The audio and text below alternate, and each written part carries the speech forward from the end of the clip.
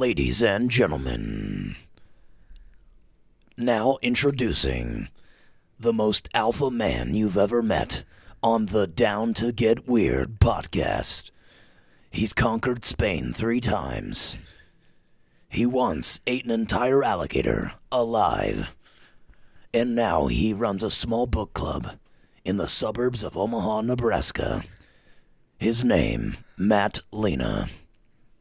And that was the best intro we've had on the podcast. Welcome to the Down to Get Weird podcast. I don't know if that's like not only the best intro, but I just might be the best guest of the Down to Get Weird podcast. That is up for debate, but we can we'll let the viewers decide. Hey, I'm not saying anything, but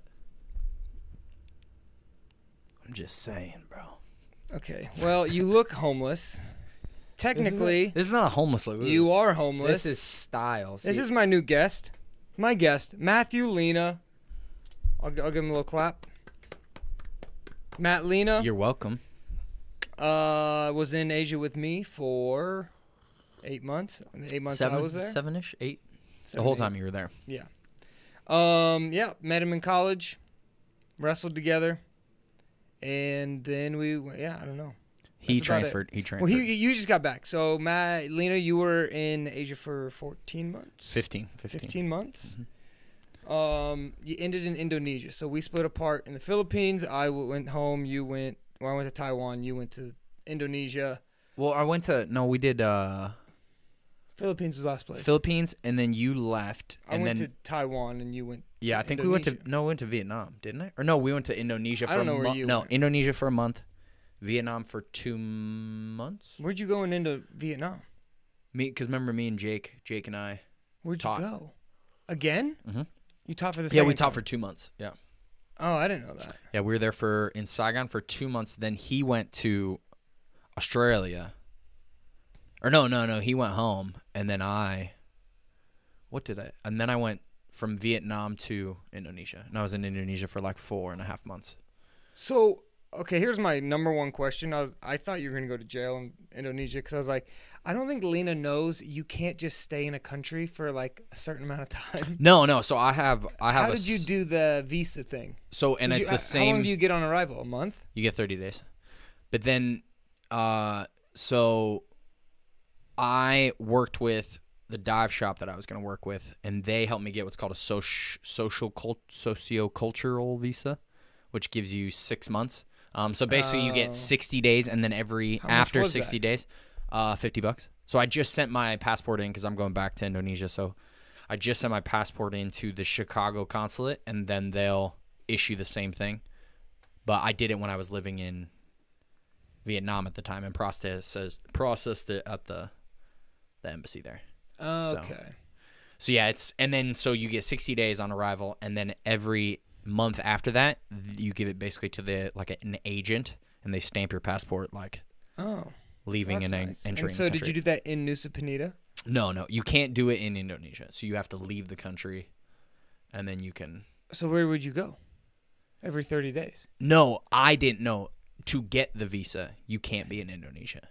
You have to leave the country, get the visa, and then come back in. Oh, okay. And they have single multi-entry, so. Visas are I think the most complex thing about traveling.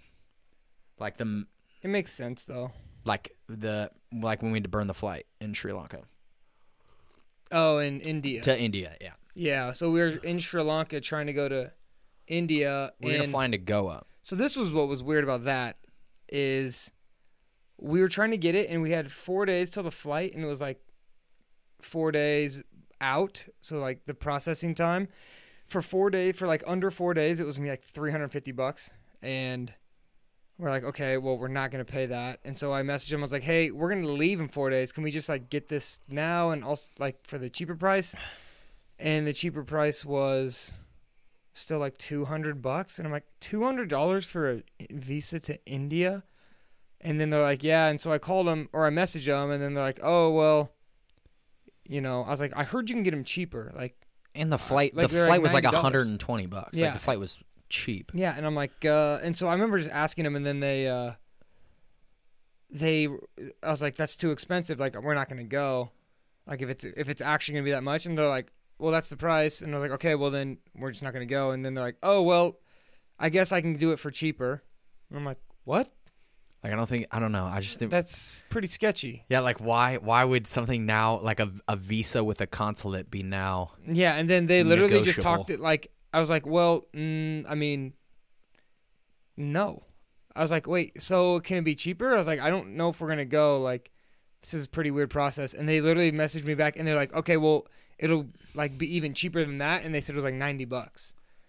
And I'm like, well, we already bought flights to another country, so we're not going to do this, but this is still real sketch. I don't know, real weird. Asia's an interesting. Yeah. India's interesting as well. So I've never been, thanks to the visa. But so what did you do in Indonesia? Give me what did you do the first month? So the reason, and this I still don't really know. I'm not what you would call good at planning or understanding. I mean, I was with you How for 8 months. I kind of got that. I'm kind of a I'm gonna winger. grab water. You keep talking. So I got to Vietnam, and I was kind of thinking, like, what's the next move for me after Vietnam? And so after arriving to Vietnam, started doing some teaching, which is kind of a common thing, especially for Westerners. But then after I was teaching, I was like, okay, what's next? Like, I'm only going to be here for 2 months. I don't know what I'm going to do. And so decided to do my dive master because I dove in Indonesia when we split with good old Bottom Gag. And then him and I dove together a little bit. And then Oh yeah, in Indonesia. because him in and then Indonesia. Jake was also in Indonesia, and so I spent 4 weeks in Indonesia, and then I left to go back to Vietnam with Jake. So then I was like, well, maybe I'll go do my dive master. Like, I really like diving there. Then I turned out, basically got an offer, like not like an acceptance to say like, hey, come do your dive master with us. Because you pay for your dive master. So, and I was actually looking at doing it in Thailand, which is kind of why, because I want to get into underwater In photography. Koh Tao? But yeah, Isn't no, that the cheapest place to do it? Koh supposedly? Phi Phi. Oh really? But yeah, Koh Tao is like really actually bad diving. Like it's good diving, but it's not like you're not going to become a good diver.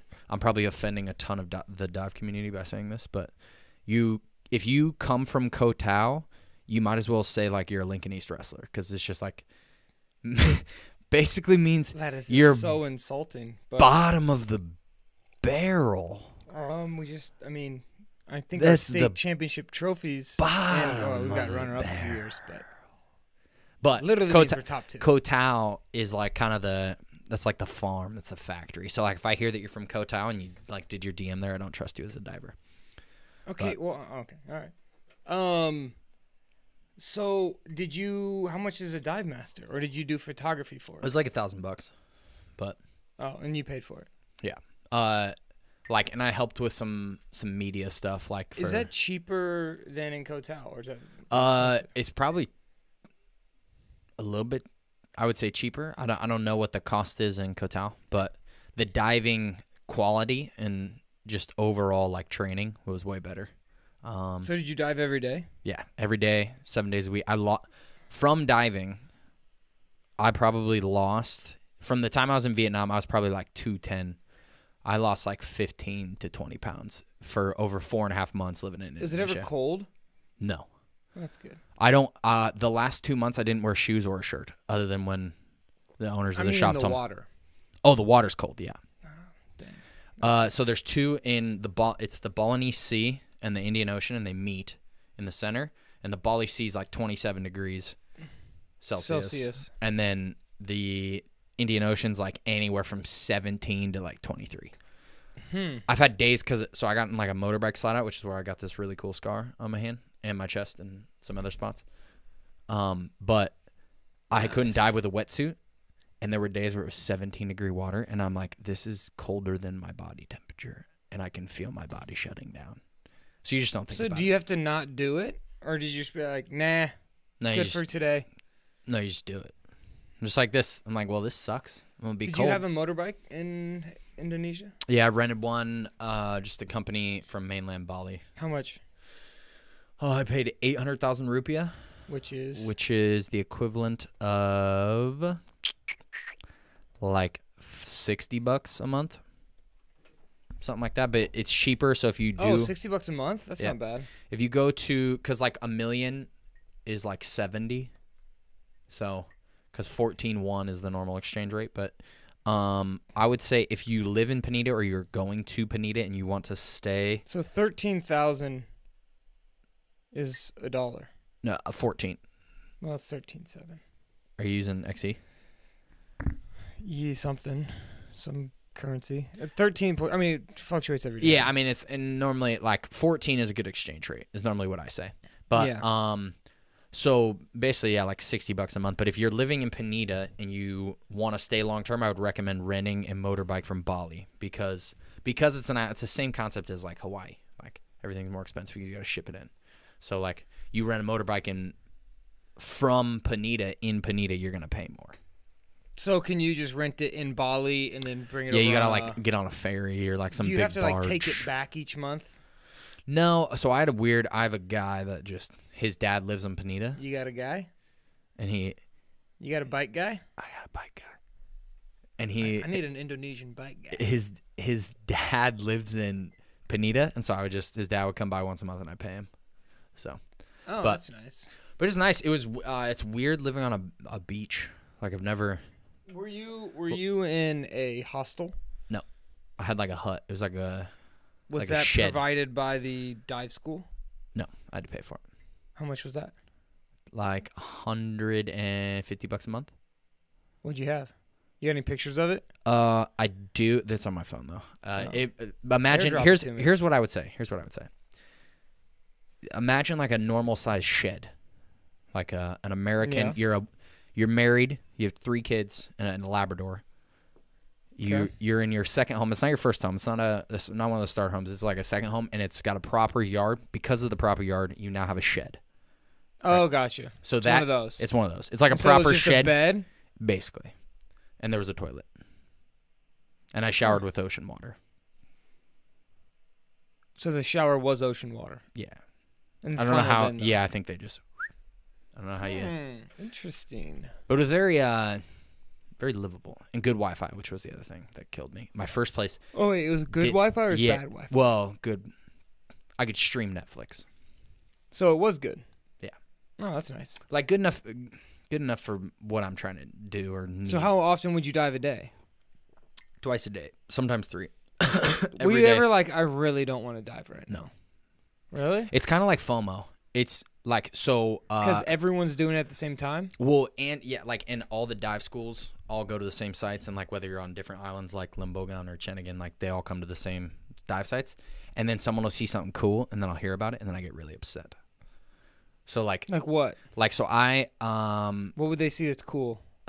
Example would be I think it was when I got hurt. So I popped like a blood vessel somewhere in my face or something like that because I would dive and I would come back up and my mask would be full of blood. Which if anyone knows this, and you can help me out, I don't know what happened, but I was getting a little nervous. Scientologist. I got what's his Tom Cruise just popped into my head. I would come up from dives and I would just like literally just half my mask would be blood. And so does it act like?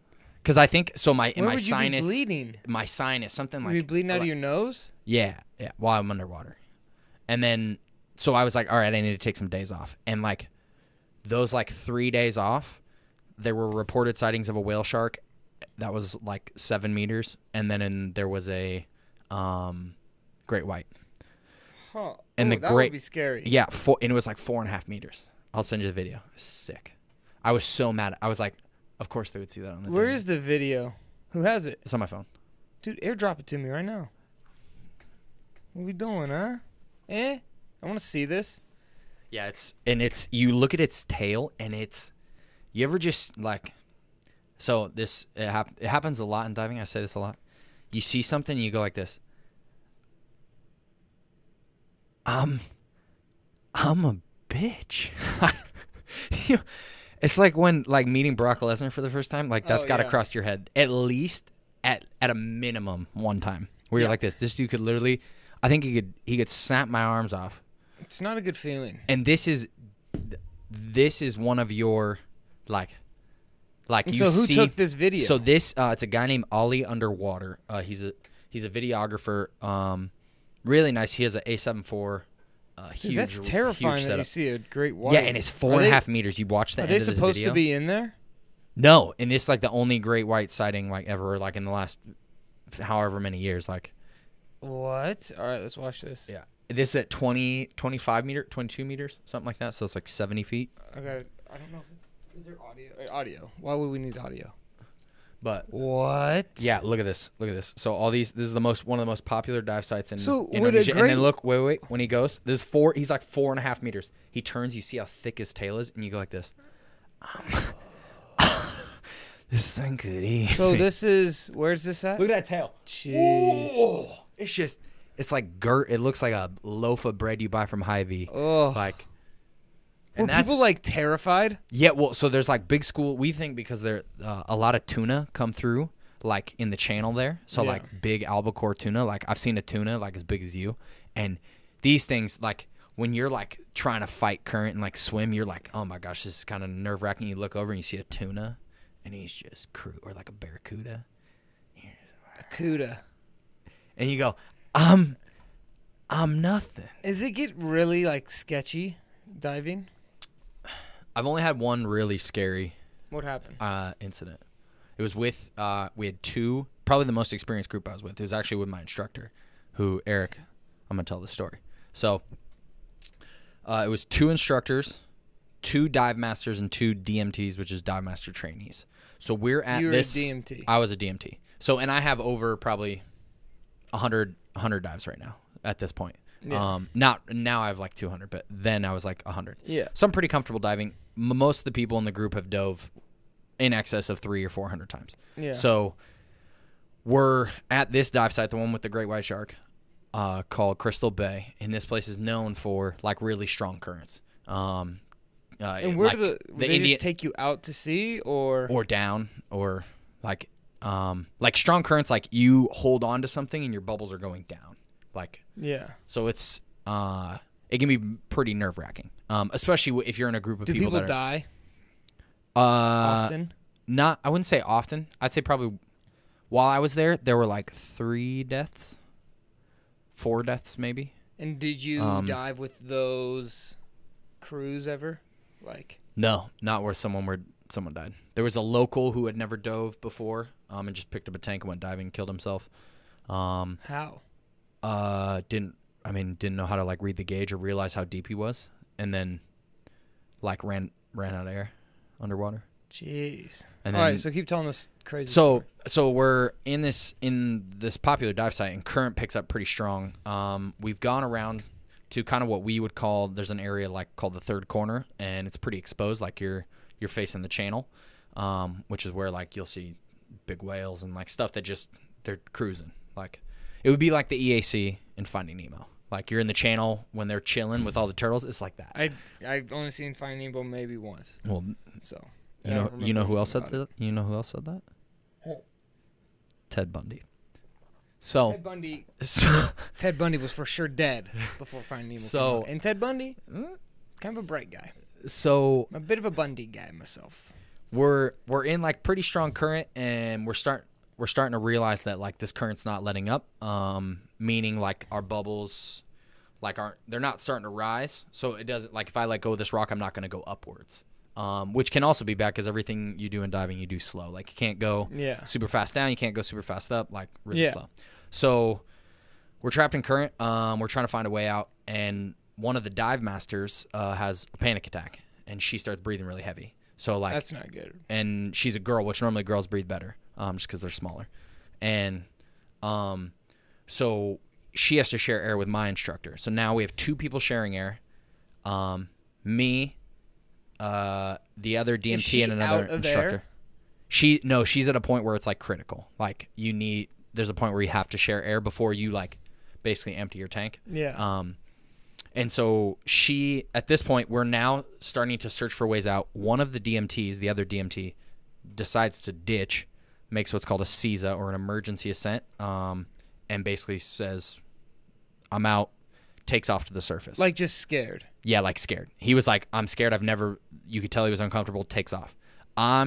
Me and along with the other instructor or the other DM are basically following the instructor who's sharing air and saying, all right, what are we doing next? Because I'm trusting you in this situation. Yeah. As our air's starting to continually go down and down and down and down. And so we're at like 20 meters, which is like 60 feet. Yeah, 60-ish feet. And I'm at my below my reserve. So 50 bar is your reserve. Like, and at that point, that's when normally in a normal dive, we would say this. Okay. Like, and normally at this time, 50 bar, I'm around 12 meters. So I'm like, okay, we'll keep working our way up. Like, it's time, we're going to go up. You don't normally ever come back with much less than 50. So I'm at 50 and we're at 20 meters and there's no sign of like going upwards. So another like 5 to 10 minutes pass by and I can tell I'm starting to get really uncomfortable because I'm like, now I'm at like 30 bar. And you're just staying in the same place? We're slowly kind of moving. We're kind of like trying to traverse because it's like it'd be like moving through a field, but you're like underwater. You're trying to like climb on rocks and do what you can because you got to get away from the current. Are you trying to go up? Yes. If possible. But you can't, like if it's an up current, you don't want to get caught in an up current. What would have happened if you would have like got caught in that?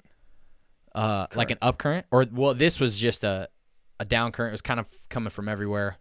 So in the event of an up current, you wouldn't want to be caught in an up current because you're going to ascend ascend too fast and run a higher risk of the bends. Yeah. But so eventually the other instructor ditches as well. And so they're just going up. Yeah, they're like basically no longer taking care of the group. It's kind of everyone's fend for themselves. So everyone's kind of freaked out. So yeah, and so it's me, the DMT, with the other DM whose girlfriend is sharing air with my instructor. And now we're at like 15 meters now, hanging onto a rock, and I'm at like less than 30 bar, between 20 and 30 bar.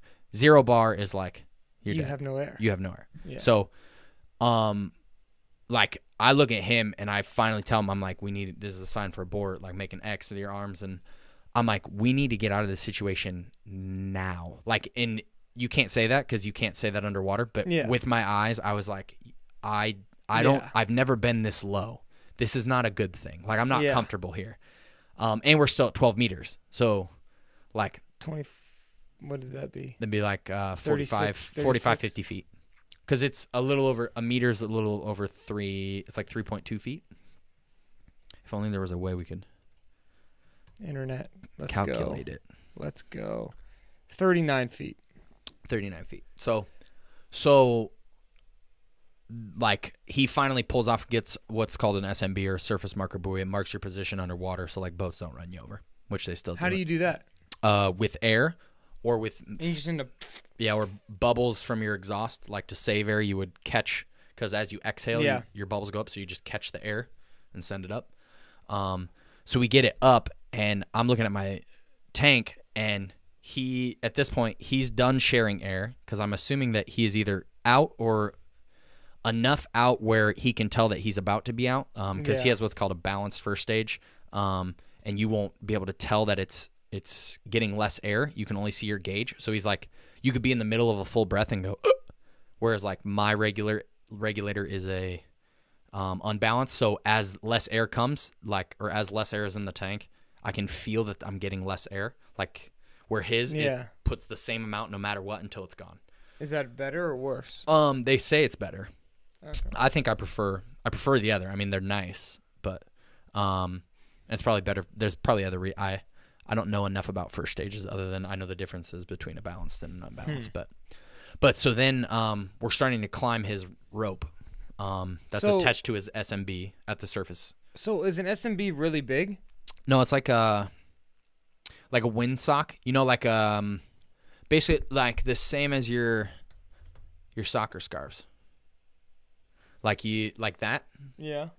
Like literally, if you take one of those soccer scarves and inflate it, that's what it looks like. Oh. It's like a big sausage. So it probably took quite a bit of air to put that up there. Like a little bit. Like I mean, I can't remember if he used his exhaust or how he did it, but he got in it probably. I don't even know if it was full. Like. And so that's like if you're pulling up, it's not going to be coming down. No, it is. Like we've had situations where we were at 5 meters with an SMB attached to your BCD, which is like your jacket. Yeah. And we've hit down current that takes you from 5 to 20 meters. and so you're attached, and it just pulls under the surface because it's so strong. Jeez. Like, the ocean is a scary, like, yeah. I have so much more respect for the ocean now What's because it called? of An SMB? What does it mean? surface marker buoy. Surface marker. Okay. So, and it just says like divers below, or like it's normally a bright color, like. Okay. I see it.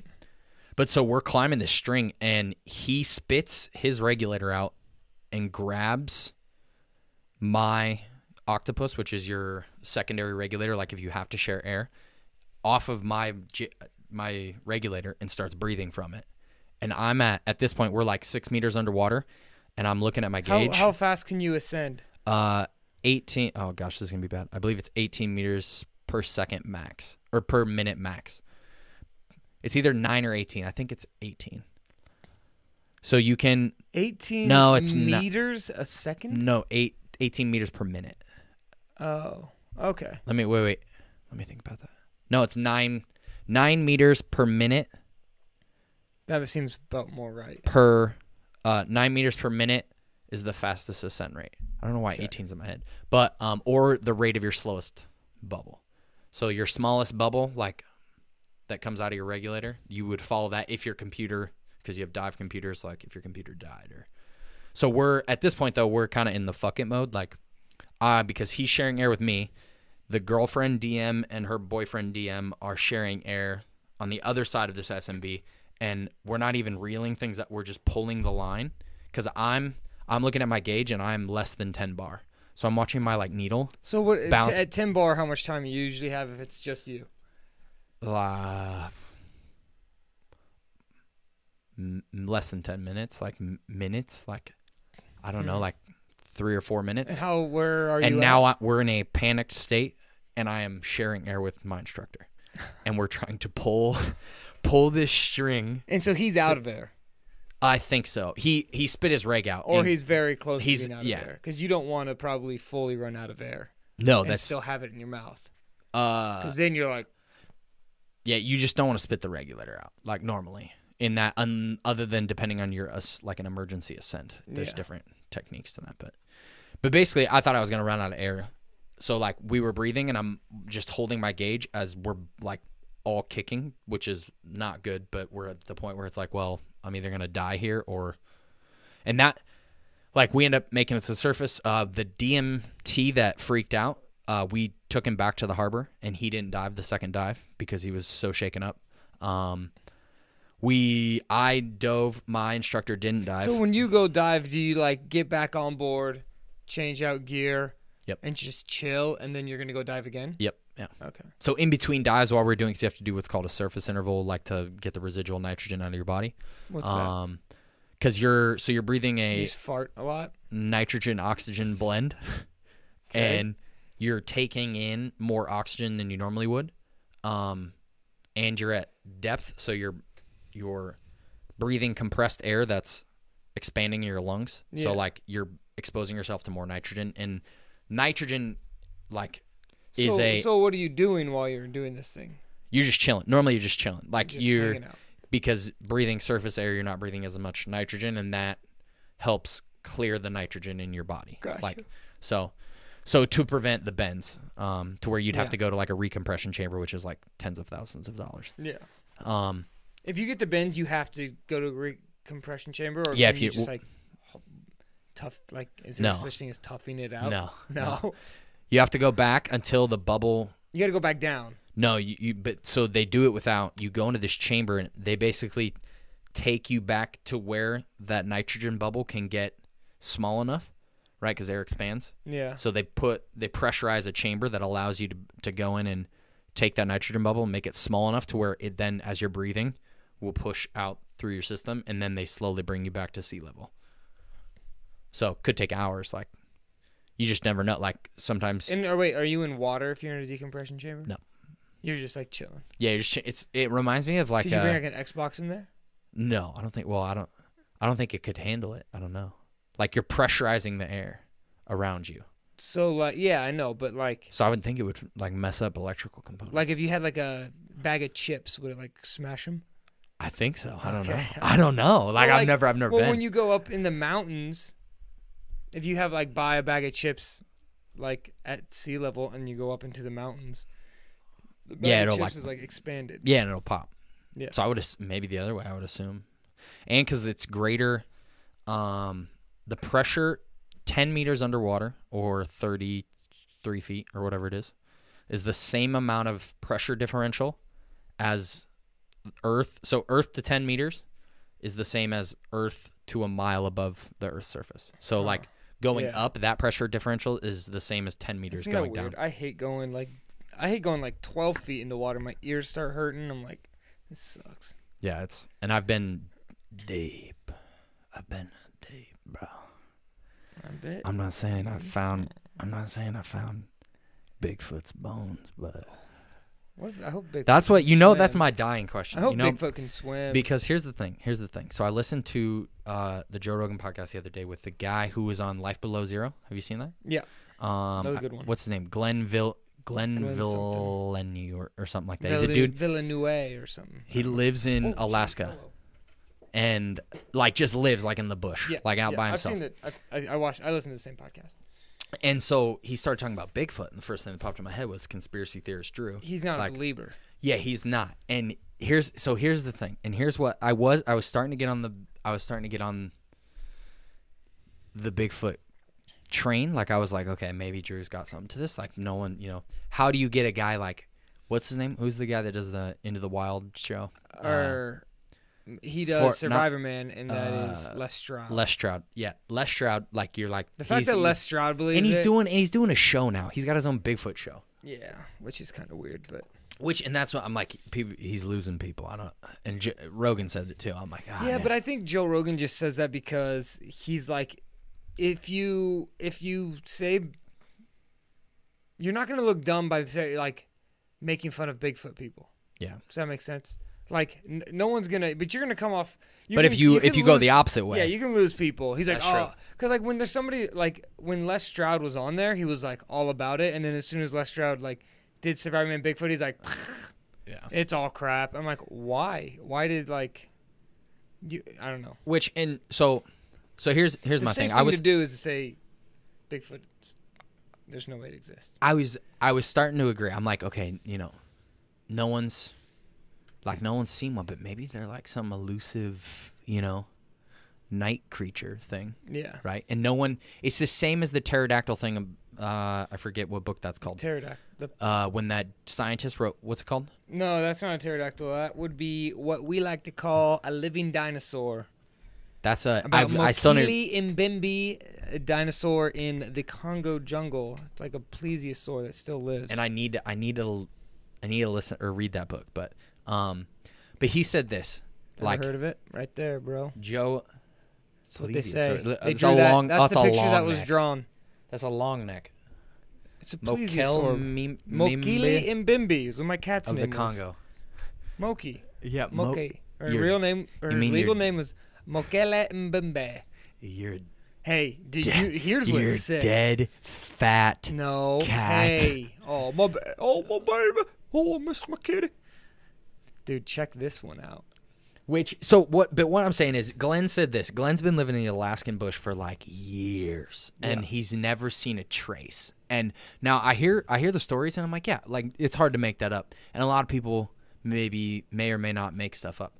But what I'm saying is what he said.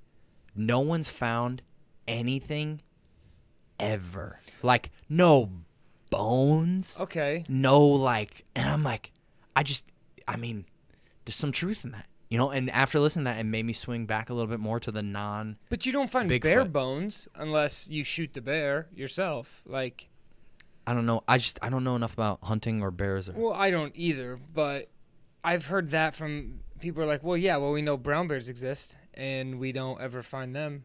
You'll never find their bones in the wild. Unless you just shoot them and wait for their corpse to decompose, and you're right by it. I'm like, here's what I'd say. I'm 60-40. No Bigfoot. That's where I'm at. 60-40. I just think, a guy like Les Stroud and like all these other people who aren't lying, and they've proven they're not lying. Because why? What would you? I mean, they brought in, and I like to bring this up. They bring in like people whose job is to be able to tell if people are lying when they're being interviewed. All right. Well, now I'm pissed. And those people are like, okay, by watching this person tell the story, they're not lying. Now, did they see Bigfoot? I don't know, but they believe they did. And then it's like those people, and like a lot of those people are like, I've lived in these woods my whole life. I thought it was a joke. I made fun of people who said they saw it, and then I saw it. And it's like, I 100% know that that's not a bear. Like it wasn't, it's nothing that's ever been found. What if? So I'm like, well, that person's not lying, and I believe them. Do you think like Bigfoot is out there at some point? Like, I don't know if he has the ability to use technology. I don't know if he has opposable thumbs, but he like goes to find podcasts or people like this that are like, oh, I don't believe it. And he's like, you know what? I'm gonna show myself. I'm gonna show myself, and he's like the flasher in The Office, but he only exposes himself to people who don't believe. Well, I pulled this up right over here. Check this out. This is what we would call the Batutut. Okay. All right. This is the Batutut, and looks like you when you were born. It is this. It's so hairy. Is the Vietnamese essentially rock ape? So there. Where was this? Happened, like in the north? So during the Vietnam War, U.S. soldiers had to go into these very rural parts, places where really no one lives. There's maybe there's a village or something. Like we couldn't get there. You can't get there by car. You can't, you can't find these. And so they're like, well, the soldiers would come back and be like, so we had this encounter with this thing that was throwing rocks at us. And like they were in firefights, and the North Vietnamese soldiers were like terrified of this thing. So they heard about it, or they would encounter it too, and they knew about it, and they were terrified of it. And they talked to the villagers, and the villagers were like, "Yeah, that's the Batutut." And so then the U.S. soldiers would go back, and they would be like, "This is what happened. We ran into these things, these big apes." Were they able to stay straight faced when they said we ran into a Batutut? So I'm gonna name my next cat Batutut. Who comes up with this? The nickname is gonna be Batoodles. You can't have a cat. I know. I'm a bad person. Yeah. I can't be around. So this is the Batutut. The Vietnamese, they call it the rock ape because we just throw rocks at them. But there was a lot of soldiers that gave statements on this, and there was just a video I saw on it. It would be like, it's like a I'll send you the video. I'll put the link to this video in the description. It's an infographics episode talking about the Batutut. And it's a cool name too. Oh no, it's got look at those neon like glow in the dark things. The cameras where it's like, you ever see that South Park episode where they make fun of people like that? They talk about ghosts, and they're like, they have like those type of cameras where it's like the night vision cameras. Yeah. And there's like South Park episode making fun of people like that. It's really funny. You should check it out. I haven't seen it. I'm not a big South Park guy. He's like, there's ghosts running down my... And he's like peeing himself. It's really funny. Yeah.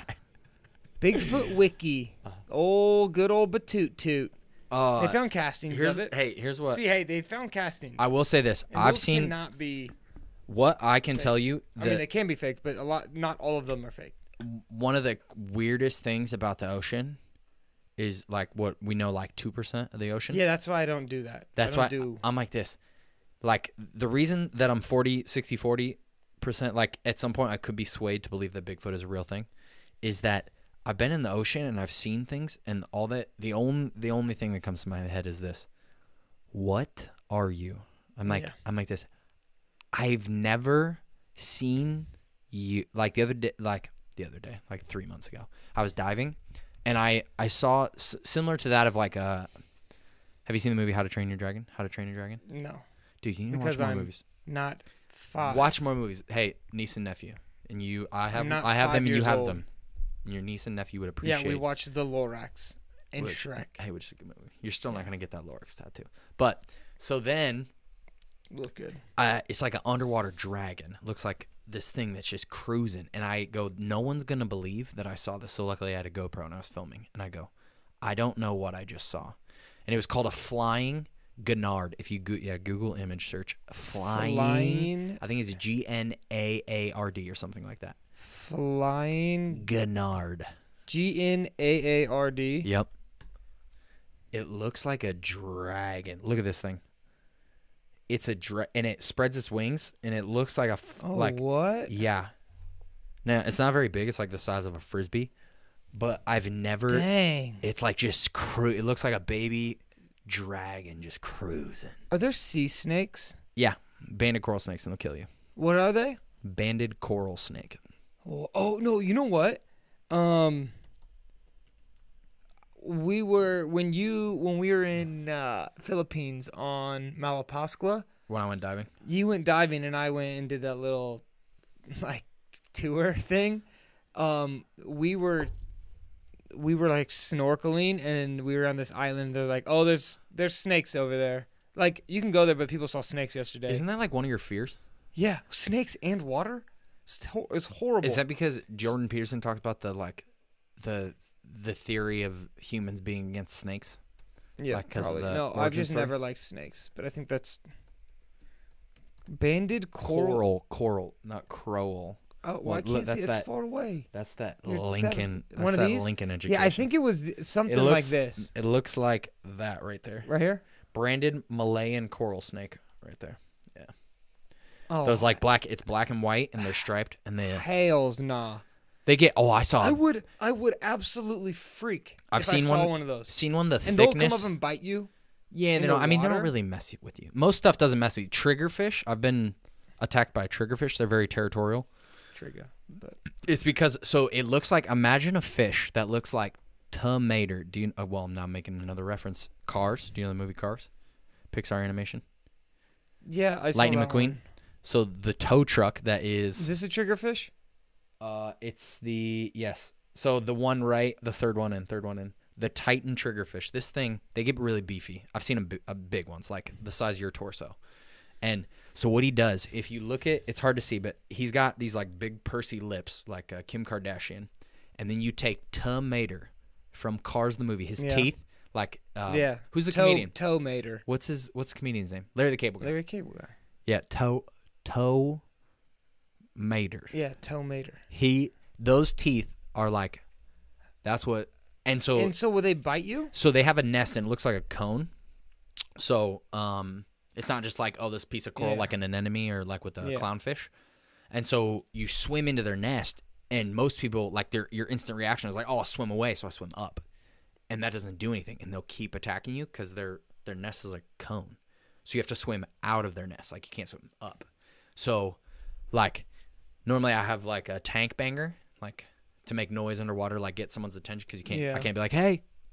I heard when we were snorkeling in Belize this summer, I heard this, you can hear really loud underwater.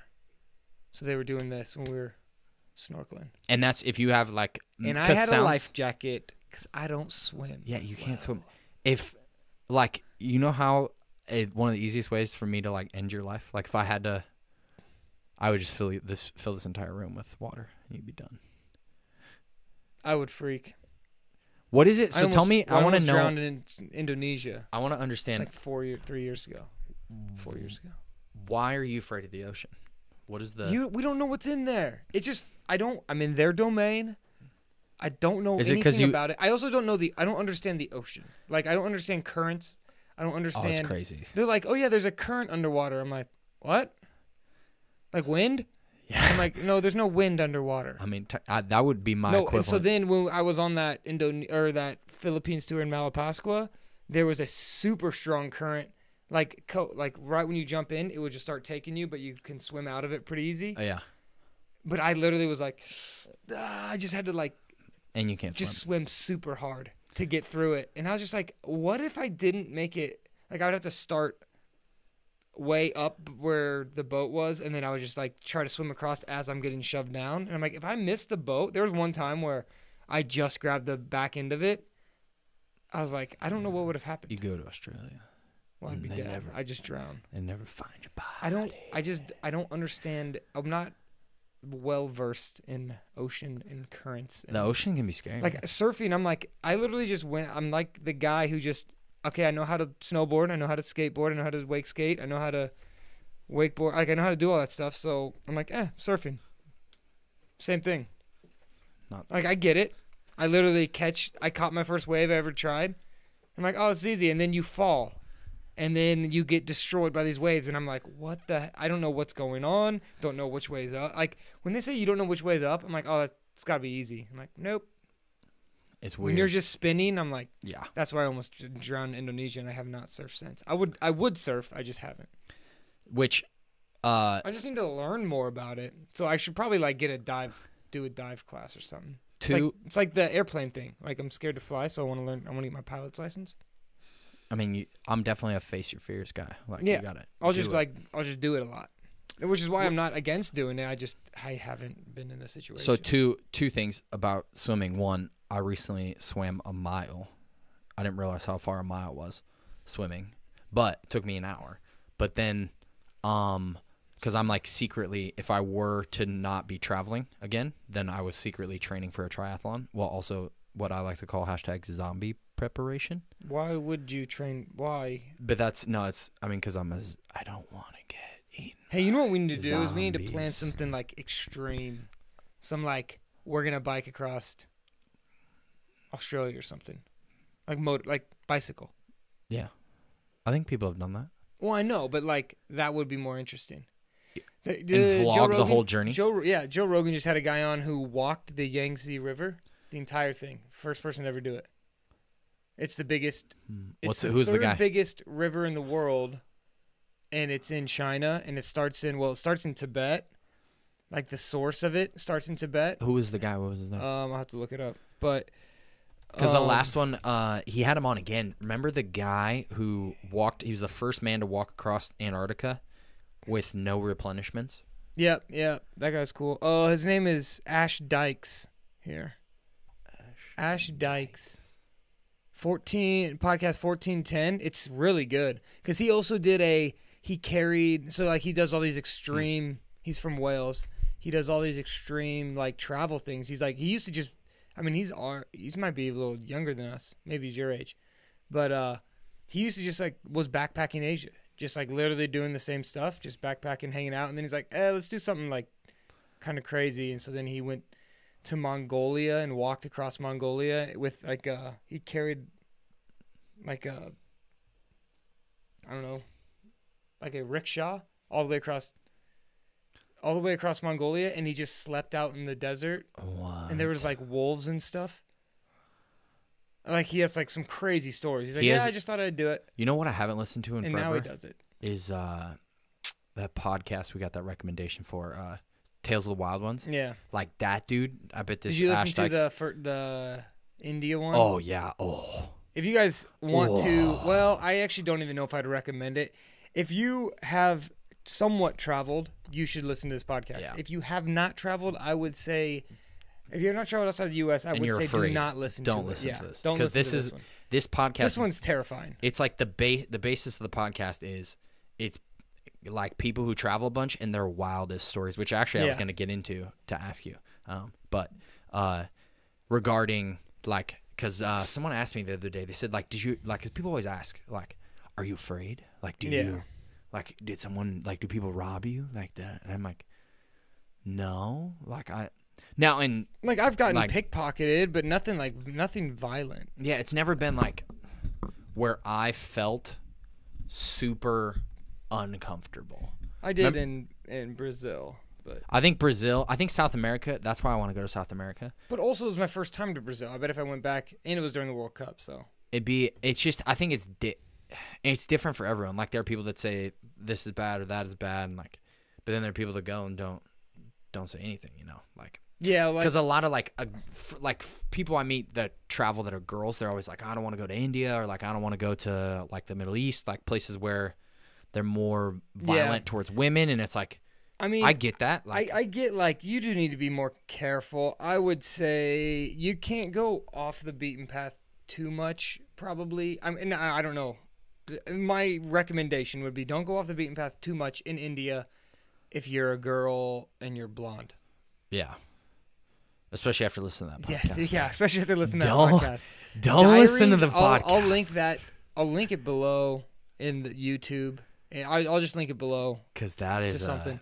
That's a brutal, awesome story, but it's scary. I was like, my I was getting heart was goosebumps. pumping. Yeah. I don't get nervous a lot. It was really cool. So I was all about, but that's such a cool story to tell. Like, if you can survive something like that, it's just such a it's a great. It's life. It's a lot of life experience, but then you also have like an insane story. Like, I wish I had more crazy stories to tell, I guess. Well, and that's what, like, I just feel like, and maybe it's just my naiveness. Yeah. That, like, people are like, oh, that's so crazy. Like, what happened? And I'm like, I just went out in Vietnam and, like, had drinks at a bar. Like, whoa. Like, and I'm like, what? Like, but it's all relative, right? Like, yeah. Like, someone's perception, I don't know. Just to me, they're like, I could never do what you do. I'm like, well, what is it that I do that's crazy? They're like, well, you're traveling. I'm like, yeah, but I'm staying in, like, hostels. I think everyone just can't get past the language barrier, and I'm like, it's really not that hard. You figure it out. It's one of those, you don't know how easy it is till you're in the situation, and then you're just like they know everyone knows what a bus is, or a train, or food. It's not like or if you play need charades. Water, they're gonna have no idea what you mean when you do like the drinking motion. I will say this. So I speak conversational Indonesian now, I would say. Like, to the point where I can, like, beyond, like, hello, how much? Give me a little something. Say, like, where the ladies at tonight? Di mana cewek di sini? Saya tidak lihat cewek ada, which means, like, I don't see any girls. Like, ada means, like, there is. So, like, are there? Like, now say, where is the nearest gay club? I'm sure you didn't use that one a few times. I didn't learn gay club in Indonesian. Because I'm not Drew. I don't just go to gay clubs. Gay club. Hey, sometimes I get it. You're gay for pay. It's cool. G for P. But I will say that learning Indonesian and even Vietnamese, like, I learned a few phrases here and there that as I was, like, going around, like, I could read and a little bit and like understand. It goes so far. Oh, like, yeah. If you just say a little bit, they'll love it. And they love it, and they laugh, and, like, in my head, I'm like, you're making fun of me because I speak terrible your language. They're not. They're excited. It's just, they think it's like funny or cute, but it's so much more like when I'm in Indonesia, I can, like, start talking to a guy and, like, quickly be like, hey, I get seasick. Like, can I sit up with the captain? Yeah. And they're like, yeah. And where everyone else sits, I say it in Indonesian. Yeah. Where the difference, like, someone could be like, I get sick, and they'll, like, sit in the back. I'm like, I get sick, like, can I sit with you guys? And they're like, oh. And it just, the same thing, like, how much when I pay, like, for, now it's not a ton of difference, and when you're in Indonesia, it's cheap anyways, but I pay, like, more so, like, local prices because I have friends that live on the island I lived on, as well as, like, me being able to speak. How big is Nusa Penida? It's actually the biggest, like, one of the biggest compared to, like, there's two other islands that people normally go to. There's Lombok. Limbogan, Limbogan and Shanigan, and they're way smaller than Penida. Penida has a lot of.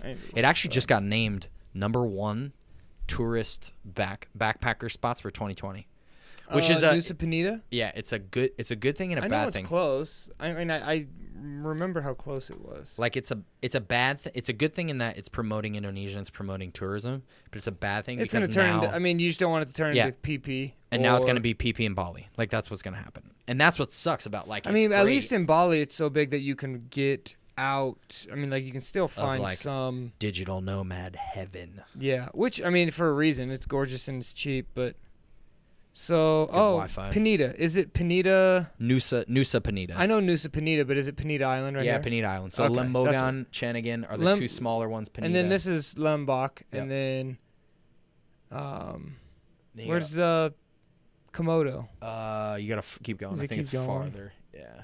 It's one of these. Yeah, it's somewhere over there. But Penida, for an island, it's it's bigger than all the Gillies. So I've been it's bigger than. Well, actually, I was never in Lombok because I went to. Did you go to? Oh, you were in Gili T, weren't you? Yeah. Shot That's what you did. that. So Nusa Party there.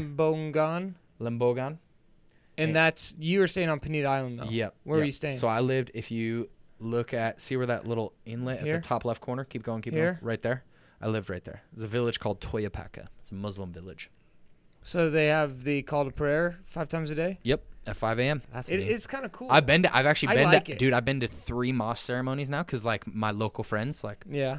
they invite us and it's awesome. I Like, think it sounds so cool. Now It's- maybe not at 5 a.m. every day because I remember. and you sleeping sleep one through right it. next You to sleep it. through it. Like it's 5, 9, 12, 3, and 7. I just remember being in Turkey, first country outside the U.S., and we woke up to that. And I was just like, this is, I mean, that was a bit of a culture shock. Yeah, and that's As the first place I've been is Turkey. And I mean, Turkey's not anything crazy, I don't think. But it's cool just from the standpoint of like it sets the scene. the people want to like want you to, especially once you become like part of the community, like Yeah. people want you to be at stuff. Like my nickname was homeless guy, Well, which that has not changed. in Indonesian it's a guy's name, but they say kakupet is his name. Kakupe.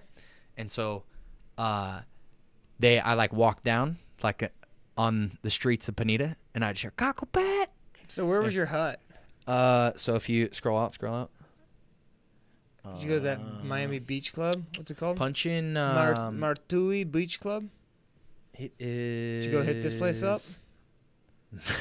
There's no Maruti Beach Club. I don't think there's a Maruti. It might be might be Nusa Penida Beach Club. But I It live. says Maruti, bro. I don't know if you can see punch in. You want to see punch in Nusa Janung on Google. I don't know how to say Penida, Nusa that. Janung. I think is Jinung. There, that Yep. bungalow. Yep, that's me. Toyapaka. Right there. That's where I lived. So see those two the really nice bungalows in the picture? Yeah. I was in neither of those. I was in the Okay, so you see the really nice. yeah, like not it's got that. the I was in indoor the thing. shed in the Yeah, back. okay, so right behind that there's a mat there's literally on the a shed. floor. If you go behind the shed, that's where I lived. And so did you walk by this every day? Yeah, like there's a fridge right under this bungalow, and that's where I made overnight oats. You kept all your oats? Yeah. Oh, did you actually say oats? Yeah. I was making fun of you. Yeah, no, I kept oats because I made Lenagh overnight eats oats only every grass, no oats, and like protein bars, and spends like $12 on protein bars. $3. I don't have enough You paid money to $9. get, You paid $9 for a literally De Leon's what is with going sour to cream. give you cancer. Well, You're going to die from colon cancer. That's why I don't work out. That anymore. working out would be No. that would be productive in your life. What was it? I was just listening to a Joe Rogan podcast or some podcast. So is this your little area? Keep going. Here? Keep going. Yeah. That way. Let's see here. Oh, stop. Turn left. Oh. Go left there. All right. Right down that road. Right down there. Yep. You got to keep. It's like I don't know if you can go in there, but I don't think I can. Oh. No, I can't. no. Yeah, it's like so. This is there's a. Do you know any of these people on the street? Who's that kid? I don't. This was probably taken in like. This is way this guy? outdated. This is way outdated. Who's this guy? All right, never mind. I'm not gonna respond to that. Okay. Well. All right. What were we So- talking about before that? The different. And so you islands, were there for how long? 4.5 months. And And it was did you stay in that bungalow for 4.5 months? yeah. Shed. You call it a shed. A shed. It was a glorified shed, which I'm okay with. Like I lived. I like that. I Did it have AC? No. How did you survive? I had a Because fan. you cannot do Yeah, I'm not- anything without AC. Well, so the nice thing is that at night, Penida actually, and because I've been living in Asia at this point for over a year, that I was pretty well acclimatized to. I mean, we were warm like weather. 6 months in, and you were not very acclimatized. Yeah, no, but I did another 6 months. I know, but I guess it just takes maybe some people longer. And and now I can't handle like this cold in the. I can't handle it this at all. is terrible. It's horrible. And I'm pretty much always wearing like multiple layers. Like I can't handle it Here? here. Yeah. Whereas there, I don't wear a shirt, and then at night I wear like a long sleeve just because I get cold on my motorbike. But I was at the point where at night I would get cold, so I would have a fan, and then I had to turn the fan off, or like I would face it. Did it get chilly there at night? Chilly. I mean, like 37 degrees. Like it's not like enough that it's like the fan I was fine with, and I just had like a sheet that I slept on. Of course you did. Like it didn't. It was very basic. Were there other people staying there with you? No. There's just no. me. I mean, like, were there other like people doing their dive masters for 4.5 months? Yeah, there was 2 DMs that came through, and then actually a good friend of mine now. Her name is Marion. She's from France. Oh, nice. But her dad lived in Portland, or was from Portland or something like that. So she's not like the typical French like accent. Like she was pretty standard. Like if she just talked to you, you would maybe guess that there's an accent, but like but she speaks fluent French and like, but her and I did the same amount of time to do our dive master, and then there was a couple other dive masters that came through that did it in like a month, which is like super super fast. Like you just how many dives a day is a month? 60 maybe. No, how many dives a day is this? Do you do 60 a month? So you do 2 a day? Yeah, 2 a day, basically. For 30 days. For 30 days. And then some days off, some days on. It just depends. But yeah, and so then her boyfriend was actually one of the instructors at the shop too. So cool. So it was good. Like, were the instructors Indonesian or were they? No, all Western. And then we had one dive master that was Indonesian. How long he was have like a they been freelancer. His boyfriend or her boyfriend was like a year and a half. He lived there. But you get like so once you're a dive master, can you then train people? So I can't train, but I can do what's called a scuba refresh. So like if you were certified and you haven't dove in 6 months and you needed to come through and like you wanted to do a scuba refresh, like you forgot, like if me and you were to wrestle and I would just no, that wouldn't happen. It wouldn't happen. Destroy you. Also, I would pick. I mean, if I had had no arms, you might have a chance. But so the basis of like how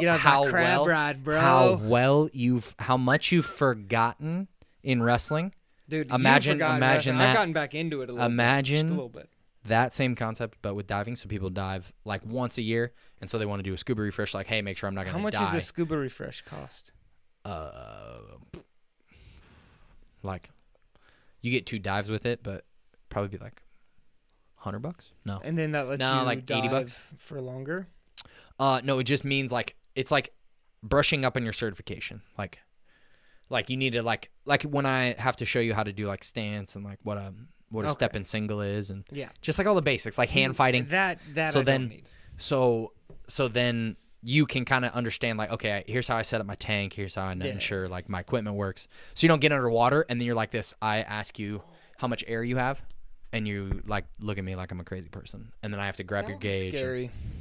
I'd be like, yo, I'll scuba dive, but I'm gonna be like 10 feet down the whole time, and just chilling, so then I can like just come back up. I've gone to 40 meters. That's so. Does that hurt your ears like really bad? No, you equalize. Like it just like you just like this. Oh, my ears hurt. Yeah, but when I go like 12 feet down in a pool, my ears hurt. Yeah, you have to equalize.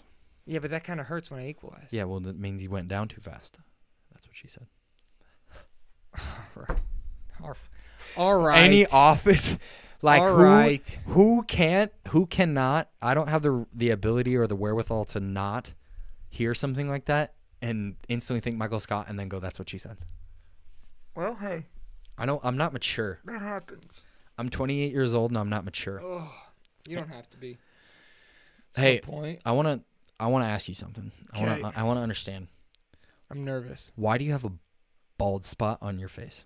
We talked about this like a few podcasts ago. What is this? I don't know. So we looked it up, and it's like, I don't know. I don't know what it is. They say it happens. They don't know why it happens, but then it can just be there. It's called alopecia or would you ever Terra or something, and then it's like it appears over 2 days from nothing to then just this, and then And then they're like, yeah, it could just go away, or it could be there forever, or it could literally. They're just like, yeah. Would you ever? So I got the stuff. I started putting like minoxidil on it. Would you ever It's just not shave helping. everything? Like, Go big? like No. everything. Eyebrows. I have a movie quote from that. But the other guys, have you seen that with Will Ferrell? Yeah, it just went on Netflix again. Which Yeah, I'm real excited about. when the guy's sitting there, it's Christina Yeah. is trying to get back with Will I love Ferrell, that and guy. he's He's sitting like, there. You'd Yeah. think because But actually, shaved. like, no, I'm saying you bick your head, but then also bick your beard. So like, you're just straight. I mean, You're I could. You're aerodynamic. Have you thought that? I have out? not had a beard since since the World Cup in 2014. That's what I'm saying. I don't remember the last time. I don't remember the last time I used a razor. Yeah. Well, I used to use the razor here, and then I get pizza neck, looking like doing my best Jeffrey Epstein impression. I don't know if you can. Can we say that? Is that too? We can say that. Yeah, we that's don't know if bad. he killed himself. Yeah, sure. Well, And we I don't- mean, it's been a month or so, but you can't It's make been a it. while. Don't make a Kobe joke. I said that to Rutledge, and it got a few laughs. Okay, It got a few laughs at It's a good. wrestling tournament from some of the coaches that overheard it. It's good. It's And good. so, yeah. Yeah, we're good. We're So I get past that pizza neck, and I didn't like that, and so I just do the trim. Also, I don't have time, and I just don't care that I much. I think the rule is if it's on a Netflix special or somewhere it pops up on YouTube, then it's okay to make fun Yeah, of it's it. okay to make fun of it. Yeah. But yeah, I don't know if you know this. Not much of a looker in the first place. So like going from like a Lincoln like 3.7 to like a Lincoln 3.4, That's why doesn't change. That's things why you much. gotta up your fashion game, bro. Look at me. Look at this. You see this? This is called style. I'm not saying that I'm the Did you get alpha. another stupid tattoo somewhere? I'm not saying that I'm an alpha, but I'm an alpha in Hey, this who has situation. More? Who has more? This is how You you know. probably do. This is how you know someone's I traveled. just lost one at practice the other day. This is how you know someone week. travels if you wear bracelets. Or they just buy bracelets. Or they just it could be. I don't know. I bought one in Belize and it lasted for 3 days. That's what she said. Wait, what? That one doesn't even make sense. Hey, all right. You want to talk? Let's talk wrestling. Let's talk a little wrestling. I like how you Like segmented. What are we you talking lost one at about wrestling. What do you Here's want to talk about in wrestling? here's where I'm at. Burroughs isn't making the 2020 team. Oh, jeez. This is not going to be a very popular opinion. I'm just saying. I think anybody who's listened to this podcast up to this point doesn't care at all about wrestling. I know that's true. But he's not. I just want everyone to know because I know a lot of wrestlers know myself and Drew. I'm gonna say he does, but I don't we'll think see. he will. I think Dake's on that level, but that's for a different podcast. We'll talk about wrestling one day. I just want we could cover all aspects of wrestling. We'll bring Keenan in or Jeff. We'll just do it on the Rift Wrestling Dad podcast, which you should check out. Which that's we true. haven't done one forever, so And because of wrestling season, which is all over in 2 weeks. And then I'm done. where are you going? with Where are you coaching going for again? the year. Tell me where you're going. So I know, but they don't know. flying to Wales flying to London, The but then going to trousers. Wales. Going to Wales. What? You got to have your knickers. Okay, that Do- is. Do you have trousers? Okay, what accent are you trying to do? Pang scran. Is that you? Oh, is this that Jake? this is real pang scran. It's Pang Scrum, mate. I'm gonna need you. That's like neither one of those. I'm gonna need you to stop talking like that because what the impersonation that I just did sounds exactly like the way you're talking. No. Hey, you keep talking to me like that. You keep saying what You you're cut. saying. Yeah, I'm not for manners. You'll see what happens. You keep chomping them clam bits. You see what happens, yeah? See, you sound more of like a transporter. Is it more like no? Because then I go Australian. You seem like here. I can say wallaby, and then it's like, two Did you hops go to and a Australia at bingo. all? No. I think I'd like maybe to go to Australia. Australia. Maybe not right now. Yeah, it's just Not as picturesque as it could be. I mean, yeah, you can't make jokes about the fires. It's still happening. But I'd like to. I think I would enjoy me and the the good old mates, the good old peeps. But Isn't Jake there? Jake's there right now. yeah, but no, he's in Bali. Now he's in Bali? Yeah, he's in Bali. He's meeting up with his future ex-wife, Emily. Oh, nice. But oh yeah. That's a funny story that we can't tell. Yeah, we're not going to tell those stories. But the problem I have, here's the first thing that pops into my head when I think English accent. I think two things. I think Chris D'Elia making fun of the English guy stand up, and then I think Russell Brand get him to the Greek. Yeah, when he's talking, I was watching that the other day. He's like, "Hey, mum, like tea and crumpets, mum." I like his accent the most. Out of I know he's got a very. It's very. It's a nice. Whereas English it just accent. sometimes though, like I don't care what you say. It's not the Queen's English. Like whatever you're saying, English people out there, change it because it's not. Change it. It's not real. I haven't heard accents since too long. It'll be. Yeah, how long have you been in the States? What's it like? Like 8 months. What does it feel like? So long. Is it weird? Like, because to me, I'm still kind of like. It is weird. Well, it's weird that I'm here, and then like. The weirdest thing is being like, oh, 1 year ago this is what you were doing. I'm like, oh my gosh, that was a year ago.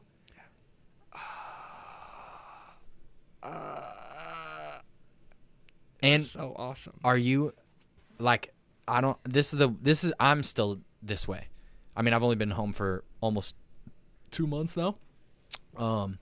But I go to places and I do things and I'm very aware of how things are different than they were in Asia. Like I'm still like a waiter will come up and I go in my head I just mentally counted that's the first time this person's come to the table, and then they leave and then they come back and I go second, third, fourth. Why do you do that? Because I'm like in Asia they don't really like, unless you're at a Western restaurant, but like let's say you go to a warung, which is like Indonesian for restaurant, but yeah, you're sitting there and it's like a local warung, like, and you order your food, they bring you the food, and then you don't hear from them until you're done. Yeah. Like until you leave. Like, yeah. Like whereas in America or like the Western world, it's like this. How's your food tasting? Like, here's your food. How's everything going? Can I refill that water for you? Like, yeah, I hate that. Like, and then do you like it or do you dislike it? I dislike it. Because I've become accustomed to the slower pace. Like, yeah. Like when the other day I caught up with Pinky. Pink? Yeah, good old Pink. He's engaged now. Do you know that? I saw that. Yeah, I met his fiance, real nice gal. And so we're sitting there and like I told him, I go, that lady's been here like 4 times. And he's like, what do you mean? I'm like, the lady has come back to refill our waters like 4 times. And he's like, why are you counting that? I'm like, dude, it's just they don't do that. This is kind of a weird thing to count though. And the same thing she brought is literally I had 3 bites left of my salad because I'm healthy, unlike you, and almost eat my 3rd bite. I'm halfway through the 3 bites that I have left, and she is like, "Here's the check, no rush though." In Indonesia, it's like, I don't know if I've ever heard the word. You have to like get them to like. Yeah, you have to be like, "Hey, I want to leave. I want to leave. Take my money." What do you miss the most from Asia? The warm. Yeah, sorry. No, I would say the most.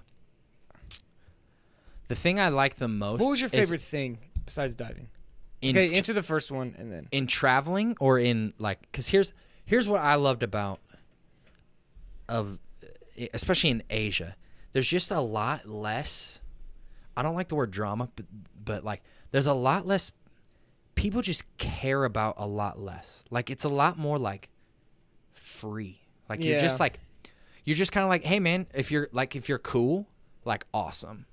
Like we can hang out and like do stuff. But if you're not cool, then like either you become cool to hang out with, or like a nice guy or girl or whatever you identify as. And then that's a controversial topic. Be a nice hear her zim. But then like people just are more like, yo, I'm doing this thing. Like you can come if you want. If not, that's cool too. Like it's just more like people are just more on their own like terms, and like I don't know how to explain it. I think I like how time stands still when you're traveling. Almost not. It just everything goes so slower where you're like I've been home for as long as I was gone, and that I feel like I was gone for 2 years. Yeah. In the time that But see, do you like feel the 8 months that I've been home and the 8 months that I was gone? It was like, oh, being gone, I feel like I did way. I mean, I just. But it takes so much longer because I'm like, oh, I have so many memories. Where here it's like there'll be like 3 days in a row, or there'll be like 2 days in a row where I don't have human contact with anyone. And because I just sit down here and I just edit videos or something, and I'm like, or in the only contact I do have at times is just at wrestling practice. Do you feel like this was something that my brother told me? I feel like I'm very in my own world. Like where I'm at is where I'm at. Like right now I'm doing this podcast like here, and like I'm in Nebraska, like I'm doing Nebraska things, like I'm not really thinking about like I'm kind of in my own world.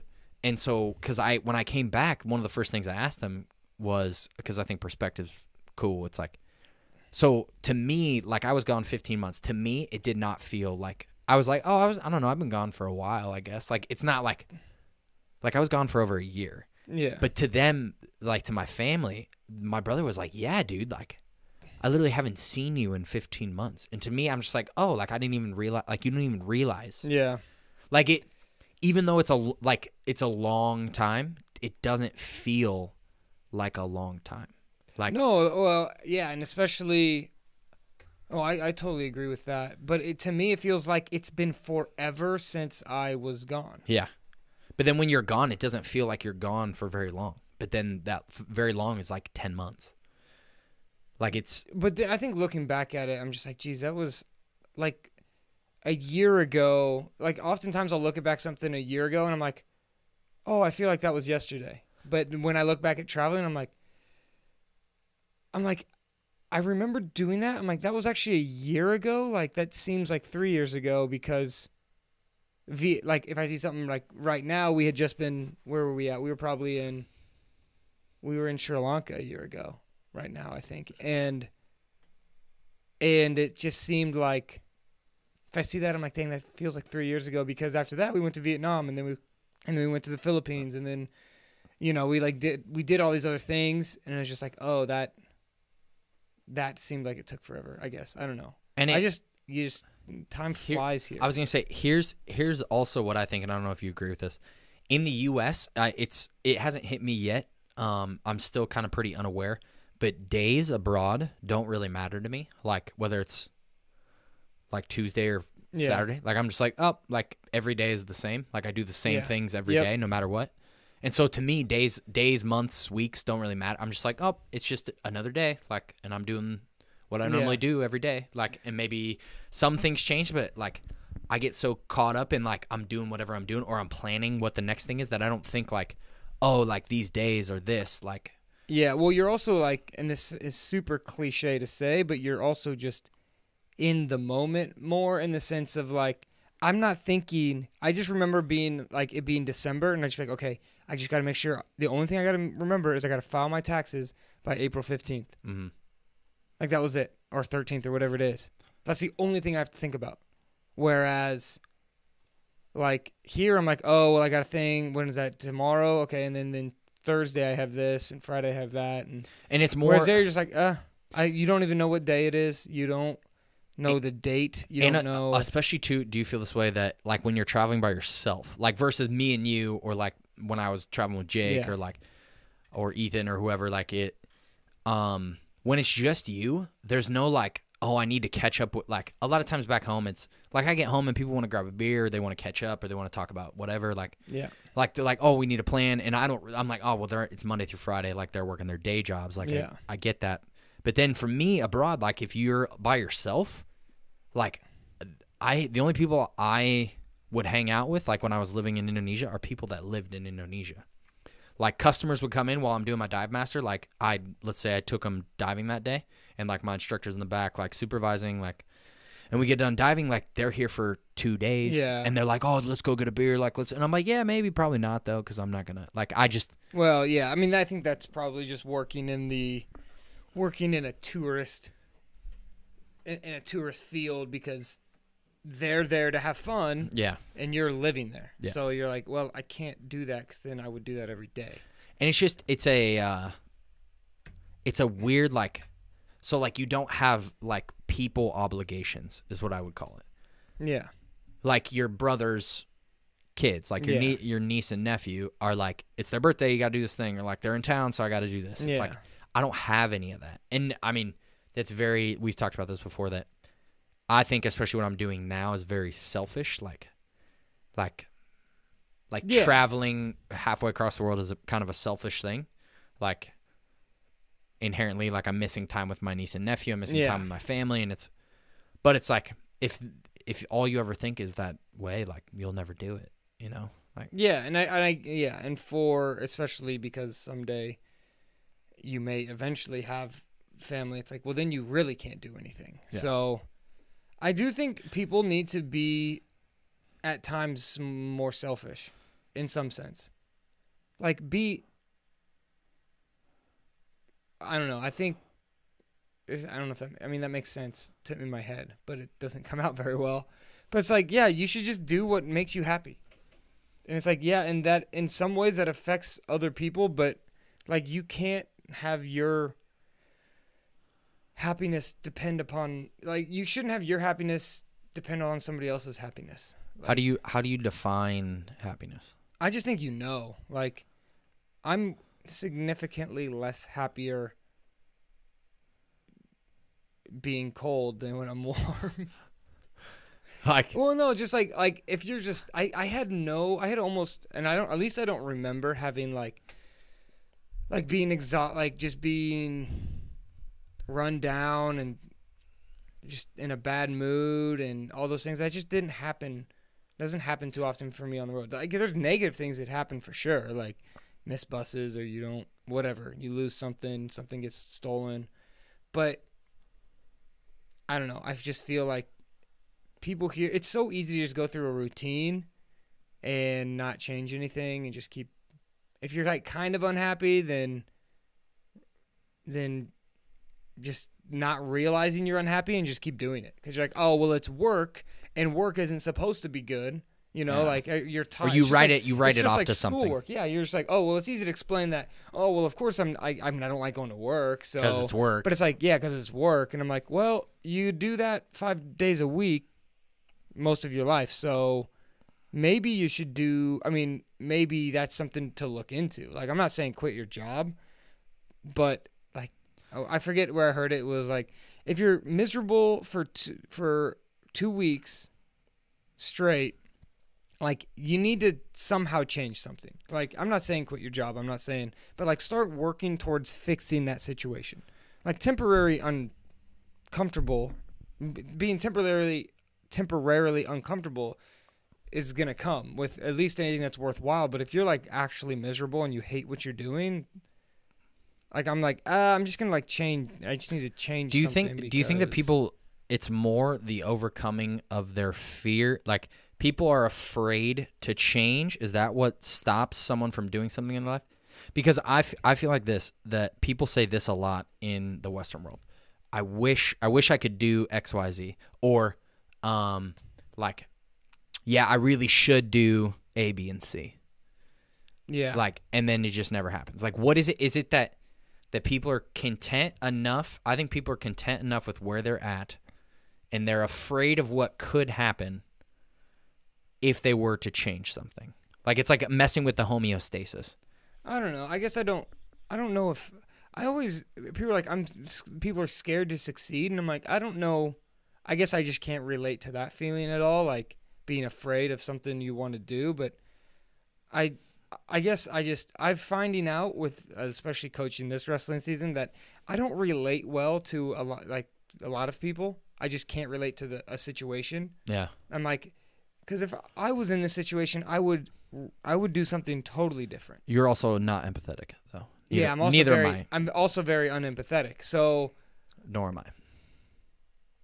Wait, yeah, I'm unempathetic. Is that a thing? Is that a word? Wait, empathetic. Non-empathetic. Wait, that's an oxymoron. I'm very I don't have empathy. We'll just stick with that. Which, I don't have a lot of empathy. So it's like, I think in my head, I've just eventually been like, okay, I just need to like do what I can, but like I guess I always think people will help themselves. Yeah. And that's not the case, and I realize that's not the case, but I have a hard time trying to really help someone who's not helping themselves. get out of your own Yeah. way to allow yourself to yeah, so that's where when I see people who maybe aren't happy or they're one of these other there's something negative, I'm guessing I just automatically think they're probably doing everything they can to get out of the situation. Now I know that's not the case, but I'm just like how I can't get should I, and maybe I'm wrong for this, but should I get really wrapped up in their issues? Maybe I should, but I don't. I'm like, oh, that's like, I'll help you if you want help, or if you need some help, and I'll help you no matter what. But if you're not helping yourself, if you're miserable and you're doing nothing about it, and you don't really almost seems to care to do anything about it, it's like, well, and if you my thing is complaining, like you can tell me about it and what you're doing to get out of your situation. I'm like, oh, I get it, yeah. But it'd be like if I came back and I was like, oh, dude, I spent $1,000 on this camera gear and I can't afford it. And then just be like maybe money will just grow. It's like, what? Like, get a job. Like, if you know what I mean? Like don't complain about your situation. Don't act. What makes me mad is if you complain about your situation, you're not actively trying to do something. Because like you said, I just don't have empathy. I'm not like, if someone's like, oh, well, I'm back. I'm working 7 days a week. I'm like, well, how'd you get in that situation? Yeah. If you're unhappy with your job or your work, it's like, what are you doing to change it? It's the same thing when someone asks, like, how do I, like, oh, I wish I could travel. It just seems so cool that you're traveling. And I'm like, well, how much? My response to that is just, like, do you actually want to, or you just kind of like, is that like a conversation filler? I think for a lot of people it is. It's like part of that. And like I said, I notice it more in the Western world where it's just like you have these like conversation filling things. Just like, hey, how you doing? Hey, how you doing? And then like, oh, I wish I could do what you're doing, but here's what I've been doing this week. Like, okay. It's the same thing like when you get an automatic response, like waiter drops your food off and like, they're like, enjoy your food, and you go, you too, and you like laugh about it. You're like, oh. It's like you're just saying words. Whereas like me in a weird serial killer type way, I think about why did I just say that? Yeah, I when I was at the World Cup in Brazil, I met two older American guys. I think both had Brazilian wives, and they were big soccer fans, and they go to one of them goes to every World Cup. He's been every World Cup since like 2002, and he was probably 40 at that time. And I just remember we were having a conversation. It was after one of the games, and it was after our last game. We got eliminated, and we were just talking, and he's like, we were talking about Russia in 2018, about going to that World Cup, and he's like, oh, I'm gonna go. He's like, man, I was like, yeah, I know. I got a lot of friends who say they want to go too, and he's like, yeah. He goes, everyone says they want to go. Yeah. He goes, and at first I tried to like, all right, hey, no, you really should really try to convince them. And he goes, and no one ever goes. He's like, they'll never go. It's like almost no one will ever go. And he's like, I just stopped caring. I just go, well, I'll be there. I'll see you there. Yep. Let me know when your flight is booked. Because here's and the that's days. kind of his thing. Because it's just like everyone. If you say, would you like to go to the World Cup? Everyone's probably going to say yes. Yeah. Most people are going to be like, yeah. But it's like, I guess just some maybe make it more of a priority, which is fine. Which if you don't want to, I don't think it's a good thing or a bad thing either way. If you want to do it, then do it. If you don't, but that's where I'm just kind of like, I think I've stepped back in a sense of I deal with everything like that. I'm like, oh, I could do that. I'm like, oh, cool. Well, I'll be there. If you want to come, this is when I'm going. Yep. My flight's this day. I get in that day. The event's this day. I'll see you there. Like, if you really want help, I'll help you find the cheapest flights if you're ready to book them or whatever that is. Yep. But it's like, I'm not doing anything else. Like, I think people just say it with empty words, and then that's fine. Like, I don't think it's not one of those things where I'm like, oh, you have to go, and I want you to go so bad that I'm gonna convince. It's like when you watch a funny movie and you're like, you have to watch it. I'm gonna make you watch it. It's like, nah, I'll recommend it. If you don't watch it, then you don't watch it. But I still enjoy it. And that's what I think too. If I would say you've probably learned that from being abroad and having to do things by yourself. Meaning, what I'm trying to say is you're more comfortable. I think there are certain things that people wouldn't do if they had to do them by themselves.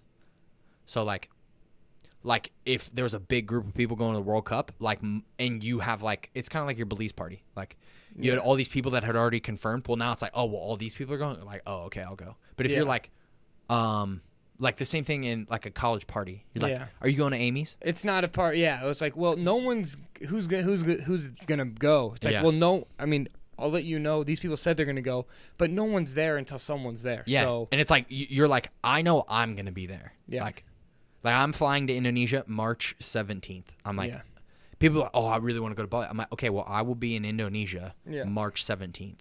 So, like, there's flights every day. Like, that type of thing is, it's like, if you want to do it, or if you have something, like, if it's really something you want to do, I think we talked about it. It's like, you don't say, oh, I wish I do that. You say, okay, how do I do what you just did? Yeah. And there's different ways to look. I mean, I'm reckless the other way, where I'm just like, I want to go to that. I'm going to buy a flight. And I'll figure out the money later. Yeah. Like, it's always worked out, but that's more of a priority, and that's also reckless. Like, I get why people do, I think I just take the blanket thought of they're going to do what makes them happy. Yeah. And that's not true. But I think that's the only way I can try to rationalize it in my head. Otherwise, I just get, when someone's, I don't know, if someone's not helping themselves, I have a very difficult time helping them. I'm like, like, everyone's got problems. Like, if you don't actually want to do this, you don't have to say it. Like, yeah, like, I'm not gonna. Like, Nick Ridgway told me, and this, I was like, I love this. He was just like, we were talking about traveling. He's like, yeah, I just don't want to do it. I'm like, that's awesome. Like, I'm glad. Like, everyone says the other way. Yeah. And like, and most of them, and not most, but some of them, a lot of them are maybe lying to themselves. And he's like, yeah, I'm just not that interested in it. And I'm like, that's awesome. I'm glad, like, he knows what he wants, and he's just like, yeah, that's something I don't care about. And I'm like, cool. Like, you don't have to be. Like, I don't think it's necessarily like the best thing for everybody. So if you don't like it, just don't. Yeah. No, I love that too. And being like, I think that comes across more. Well, I mean, he's one of our good friends, but like, from the standpoint of being genuine in your words, like if you're the type of person that like has never like traveled, and you're like, oh, I wish I could go there. And in my head, my first response is, no, you don't. Like, why are you saying that? And normally I'm just like this. Oh yeah, okay. Like, I don't know. I think people are trying to. Maybe it's like a. But it also just might be like, I know you like it, and like, it would be kind of cool, but. And maybe I like it. It's just, I'm like, you don't have to like it. It's fine. Like, I don't think less or more of you if you've. Yeah. I've met a lot of crappy people traveling too. Yeah. I'm like, I would never be friends with you. And then I have friends who have no interest in it, and I'm like, I love hanging out with them more than a lot of people on the road. Do you remember that guy? Who was that guy in? It was in Europe. The dude from Utah. Oh, yeah. You remember that guy? What was his name? Oh, man. And he was just, like, really blunt. Like, yeah. And he would just say stuff, and you'd be like. Messing with people. But, yeah, that was just. I'm like, man, this is not. You're going to get punched. I like watching this guy from afar. It's like when you have an American, especially, like, someone who's, like, a big Donald Trump supporter, and they go to, like, Europe, and they're, like, brash. I'm like, oh man, I just want to watch you interact with people, because it's like, outside of the U.S., literally everyone hates Donald Trump, except for like certain countries, probably. But oh my gosh, and so like, he was kind of that way. He was like, he was super ugly American, but it was funny. So I forget the guy's name. I forget his name too. I just remember he's from Utah. But it's funny because like. That's what people have this preemptive, like, ideology about Americans because they've met like a bad American or like something. And we have a lot of bad ones that travel. Go to Europe. Yeah. Especially Europe. I don't notice that much as in Asia. Yeah. Asia's not that bad. Most people's first thought is, well, like, what about that tour group you did in Thailand? Oh yeah. I mean, not that they were like ugly Americans by any, but they maybe hadn't traveled that much, and they were in Thailand. So you'll see big tour groups maybe, and now with social media and everything, I think there's obviously more interest in traveling outside of Europe, but Europe's seen as the safest place. When it's just different. Like and this would be my big thing is like I'm a lot more tolerant of uncomfortability than they were. Like their stomachs were getting like messed up from some of the Thai food, which amazing Thai food. Like I mean, I eat like basically street rats. Like so what I was eating, I was like, this is incredible. But for them, they're just not used to it. Like, and whereas I I tolerate a lot. And like, I remember my first time being out of the country, and I was the same way. Yeah. And so I think it just takes time. It's like with anything, you know. And it's not even like I mean, you don't necessarily need that. Again, it's like people don't have to necessarily be comfortable being uncomfortable. Yeah. Like I think that's something I value, of trying to just be okay when things are going wrong. But I mean, not everyone has to have that skill or care about that skill. Like I think it's a good thing, but there's a lot of good things that I don't do. Yeah. Like nutrition or working out. Like there would be people who like people would think the same way of like I cannot believe someone would eat that crap. And I'm like, So in that way I'm like I'm the same type of person in that realm. I'm very just not interested, just at this point, just not interested in like watching what I eat necessarily until, I get why people would be really frustrated with that. Yeah. I'm like, why can't you just be more like healthy or more this? I'm like, yeah, you're probably right. I mean, yeah, it's just not interested. And so I think that's the way I see it, I guess, of people like ugly American travelers. I'm like, some of them just don't. That's not a priority of like traveling. Yeah. More, I guess. I don't know, but well, and two, it's like certain places, like in Indonesia, I don't have access to the stuff I have in the U.S. The reason I lost so much weight was because I was eating rice for like 80% of my meals. Oh yeah, remember in Myanmar, the old plain rice with salt and pepper? It's just plain white rice, 30 cents. I got 2 of them, 60-cent meals. And you do what you have to do. Like, but it's like I'm saving money, and like if it comes at the sacrifice of me losing weight, like okay. Or the sacrifice of eating plain rice for every meal. Like you do. But I view food similarly to you in that it's a means to an end. Like I enjoy eating healthy food and I do stuff, but I'm like I need to eat to stay alive. But I'm gonna try and put as good of like food in me as I can because I know it helps me mentally and like physically. But then the weird thing, I like when I cook for myself, I'm not a big I don't do a lot of fancy stuff, but I appreciate I have friends that are really big into cooking and making fancy stuff, and I'm like, that's awesome. I just eat like it. I'm like I'm not gonna make it because I don't know what I'm doing, but but I don't know. I'm way more health conscious than you are. Like you eat SpaghettiOs with Cheetos and stuff. So that's so good though. I'm all about like how cheap and how fast can it be made. JakeTaylor.fit is hearing this right now and is just losing. JakeTaylor.fit. Losing his. What's the? We were gonna do that. JakeTaylor.bulge. What? That I was gonna say. What was the parody account? JakeTaylor.bulge. Like Rory Kramer started the Matt Como's Arms account. Oh yeah.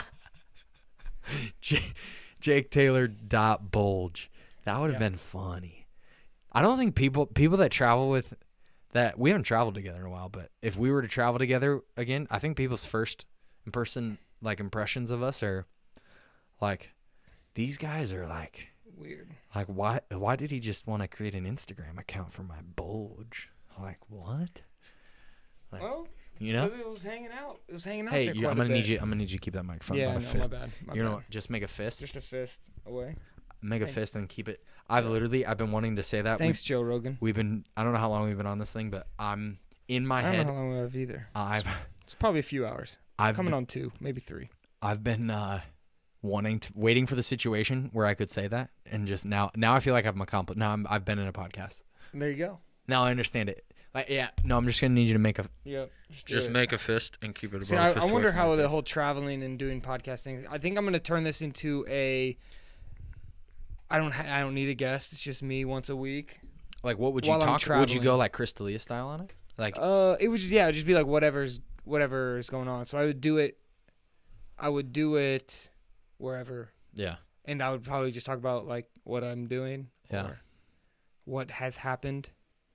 Because that's what I would like to have a guest, which is people don't want to be on podcasts. Yeah, and that's my problem is this, like me talking to myself for a while, like it's gonna, like I think it's gonna be, it's like the first time you go vlogging, like the first time you hold a camera up, it'd be weird. It's really weird, but then like eventually you get used to it, and it's hard. I feel like what Crystalia does, I think is hard. Like I think podcasting by yourself. Yeah, it's more fun with someone else. Yeah, but well, and because you can. I also just like doing it. I don't know, it's fun. And a lot of people won't have the capacity or the will to want to talk for like 3 hours.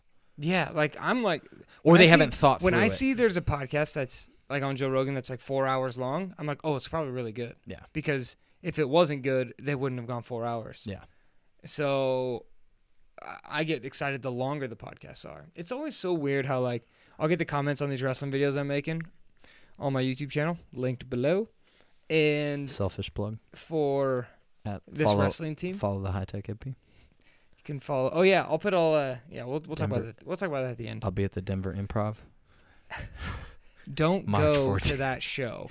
We were watching Crystalia highlights. Yeah, we were watching some Crystalia podcast highlights. But like a podcast like that, like okay, I don't find Crystalia's stand up nearly as good as him just riffing with his friends. Yeah, I think him just riffing off the top, hanging out with like Brian Callen is so funny, and then like his podcast, his stand up, I'm like, it's okay, it's all right.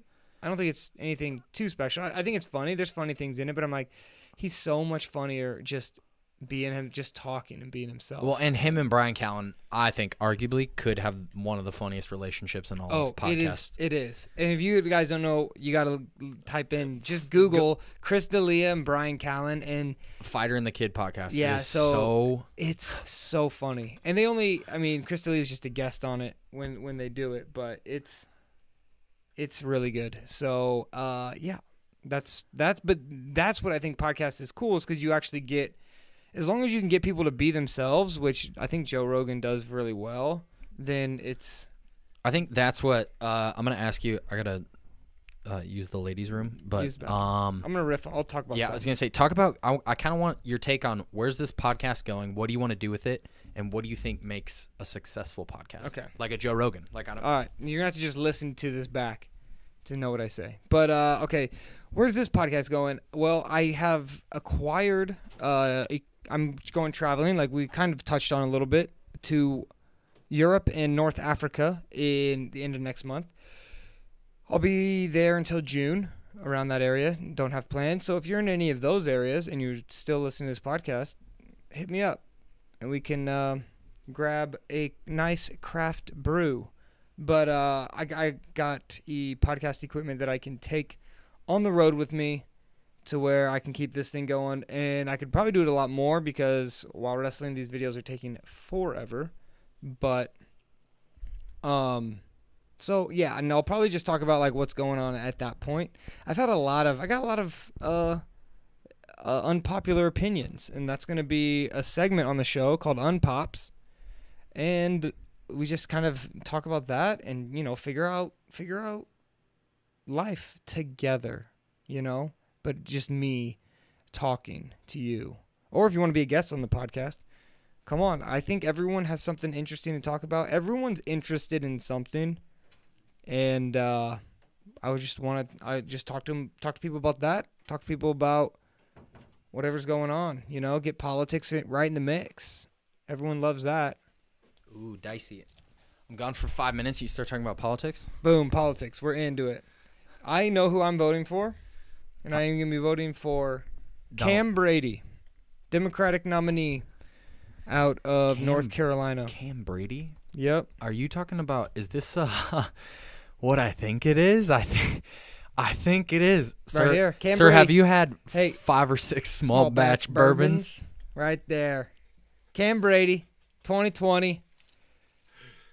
Dude, I'm not going to lie. First, yeah. This is a completely unrelated topic. Like, peeing with overalls are not conducive for activities. Worst thing I took. So when we went to Asia, I brought overalls as like a joke, and they were like really old and they're too small, and so like they kind of rode a little bit high up in the old crotchal region, And so I had to always pick a side, and it was somewhat obvious, if you know what I'm talking about. And I was like, and there were these massive overalls, like, and I just carried them for 8 months. Too. Heavy. Just sitting in the bottom of my bag. Remember? I think I wore them 4 times. And one of them, did you have to wear? Months. Did you have to wear them?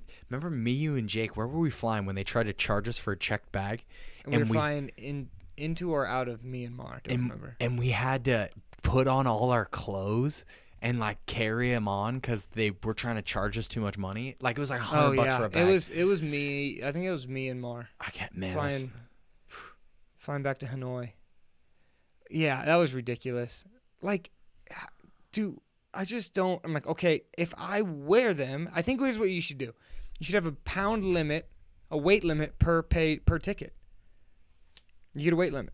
Mm-hmm. And now I get that, you only get one bag, but that bag's weight limit can be within whatever the thing is. So if you're a smaller person, if you can have more in your bag. Yeah. If you're a larger person, then maybe you have less because it's the plane can only have so much. It's yeah, I get it. You pay for you get a certain amount of pounds to come on with. Because then it's okay, so we had to throw all of our clothes on and walk through the thing with them, and then we put them in a bag. And I'm just this is so dumb. It's what? And they made us do it, and we were holding up the line, and we were in a rush, and I'm I was so pissed. And some of the people, it's just they can't break protocol. They're you're seeing, I'm not throwing this away. It's coming on the plane whether I'm wearing it or it's going under the plane. I'm how does that ideology not sink in? I don't get that. But you only jam it in our camera bags. And you only see it in Asia. They don't do that in the U.S. No, not really. I haven't had too many issues in the U.S., but it was. So Cam Brady. I just think, man, I used to be so into politics, and I listen to Bill Burr talk about it, and he's just dude, it doesn't matter. No. It's it doesn't matter. People care too much. Yeah, and then they get people will in friendships and stuff over it. I'm really? Over something that really probably is not going to ever affect you? No. And if it does, it's very minimal. Oh, yeah. Your day-to-day life. My main thing was I just don't want Obama to get a second term because of Obamacare or whatever, because now I got to have insurance. I have to pay this money. And that was and then he wins, and I have to pay $900 a year to not have insurance. And I'm oh, okay. It's unfortunate, but okay. Now I just have to do that. That's just another thing. And I'm it's not doesn't affect me. I'm not less happy because of that. It's that's unfortunate, but I don't know. I just can't get none of my happiness is tied to that. Yeah. And none of who I am is tied to that. People who just really don't care, I'm they seem like they're happier people than people who just really that don't care. play the identity politics game. Or just they're just I don't really care. Or people who don't vote, I'm you're probably happier. Yeah, I think you should vote, and I'm going to vote, but I'm going to vote for Cam Brady, so I'm going to waste time, but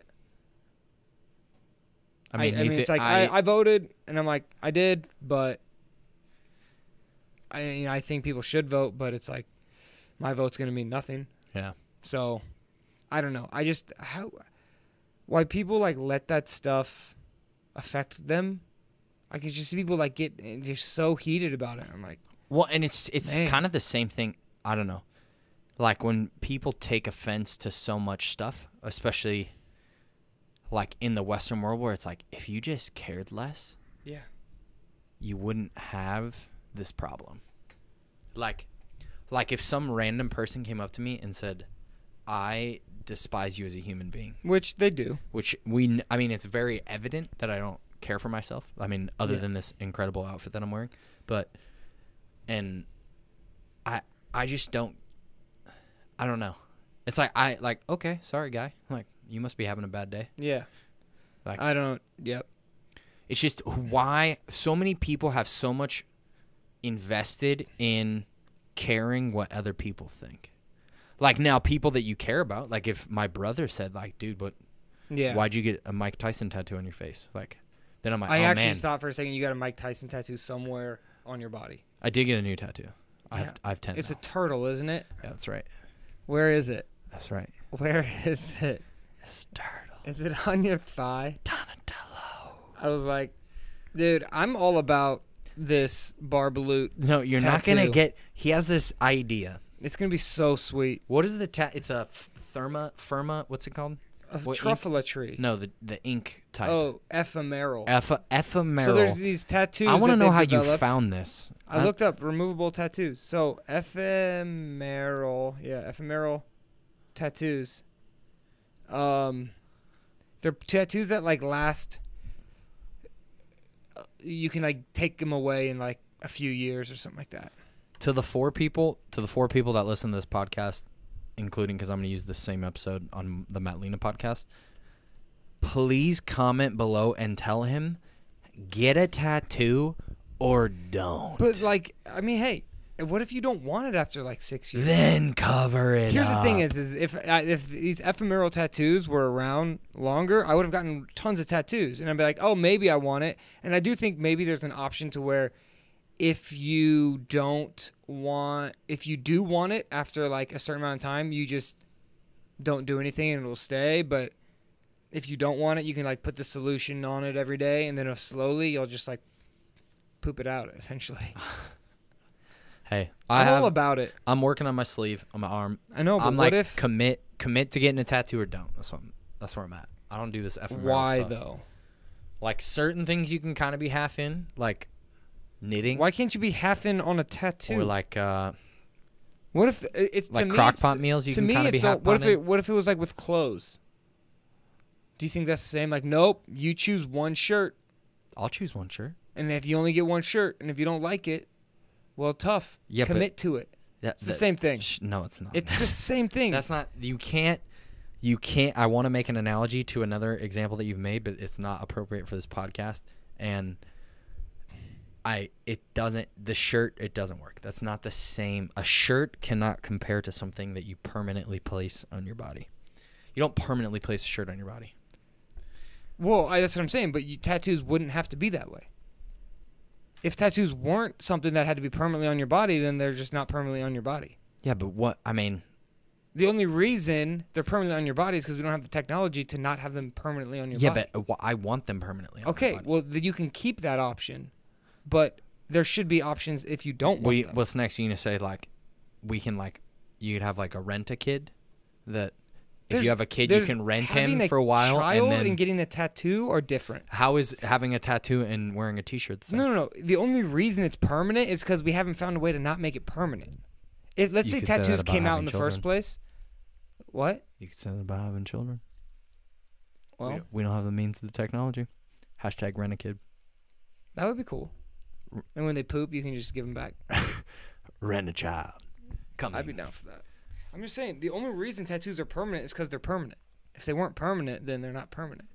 Yeah, you can buy. I believe you. No, they make non-permanent tattoos. Like the idea. You take 50 cents and you go to one of those coin slot things that they don't make anymore. But and you- okay, I get you that get one you of the- want it lasting longer than one shower. I understand that. I get why people would even maybe want it for life. But the option of not having it for life, if that was like when tattoos were first invented, if they were like, oh well, we can do this, but we can also like it can go away in 6 months, people would be doing the same thing. I don't know. Then they go, oh, maybe we could just get it again. Then you just get it again. Yeah, but Or they'd be like, oh, maybe I'll change it up a little bit this time. you're gonna sit for that long and then have them do it every 6 months. That would be miserable. Well, I don't know. Maybe not 6 months. Maybe you could do it for 2 years. Or you could just, if it's on there and then like, oh, if you ever want to get rid of it, then this is how you do that. So you could have it for as long as you want and then get rid of it. Or not. Or just keep it. I don't know. Yes. Get- I win. no, I won that one. no. I felt good about that. Get a tattoo or don't. Felt good about that one. You're either a beta or an alpha. How does that mean anything? You're either a beta or you're an alpha. What, so you're going back to Indonesia. Tell me Yes. about that. March 17th, the Ogden Theater, I'll be playing. I am going back to Indonesia, going to be doing some diving, doing some photography. For the dive shop. Yeah. With just your GoPro still. No. You getting I'm getting housing? Oh, dude, I'm getting housing, bro. I'm telling you, I met this photographer. His name's Soph. We were actually just chatting like 2 days ago. Shoots on a Sony A6500 Metamin Komodo when I was diving. Oh, nice. Was he had it underwater? Yeah, whole rig. But I'm getting the same. It's called Sea Frogs. I've been sending the guy emails, and I'm like, hey man, I want to send you pictures, and you can give me a discount or something. And he just blows me off. Yep. So hey, Salted Paul. Well, when you are Follow up. Hey. Answer your email. When you are a camera equipment company, I'm guessing they've gotten offers for pictures before. Send me. I'm guessing they're not discount. low on pictures. Discount. That's like being like, hey, you're a photographer. I'll give you some free pics if you take some free pics of me. Doesn't make sense. Discount. It's like going to Rockbrook Camera and being like, yo, you guys need some content here? Because maybe we can figure something out to get some free cameras. They're not a camera company. They're an underwater housing company. I know, but it's a housing for what? For a camera. Oh, so they are a camera company. I don't sell cameras. It's okay. We're working on it. I'm working on it. His name's Salted Paul. And are they expensive? Yeah. Like $500. Oh, yeah. Yeah, it's not cheap. But, yeah, I'm excited. They got one for a Sony A7 III. Yes, they do. Oh, I see it. $500. Yeah. Dang. Yeah, it can go 40 meters. This one. Which is like, that's normally the max limit that you would need if you're ever looking into that. Because most recreational diving. That's zoom range for 18 16 to 35. What would you? I'm using my kit lens. The 15 to 16 to 50, 3.5 to 5.6. Very. Yeah, but doesn't that have a? Do they have one for that? Yeah, you get a zoom ring. It's like so you can zoom underwater. It's cool. And I'm getting a strobe. Okay, Nice. so you're gonna be there, and then how long you be there? Be 6 months, full social cultural visa, and and then I will be coming back to the U.S. for Oliver's wedding and the homie Becker. So September. Yeah, September-ish I'll be back. That's interesting. Okay. March, April, May, June, July, August, September, and then so I might go to Vietnam again in September. I don't know. We'll see. Because I think my visa might be up. And then, so I might go to Vietnam. I might come home. I don't know. All right, cool. But we can call that. We can wrap it up here. I like it. We'd like to thank. Follow the High Tech Hippie Matt Lenagh on all of his social medias. Your social medias are the High Tech Hippie. High spelled H-I. Yep, because H-I-G-H was taken. So like hi, hello. The High Tech Hippie. I'll link it in the show notes. Or the description. Depends on where you're getting this podcast from.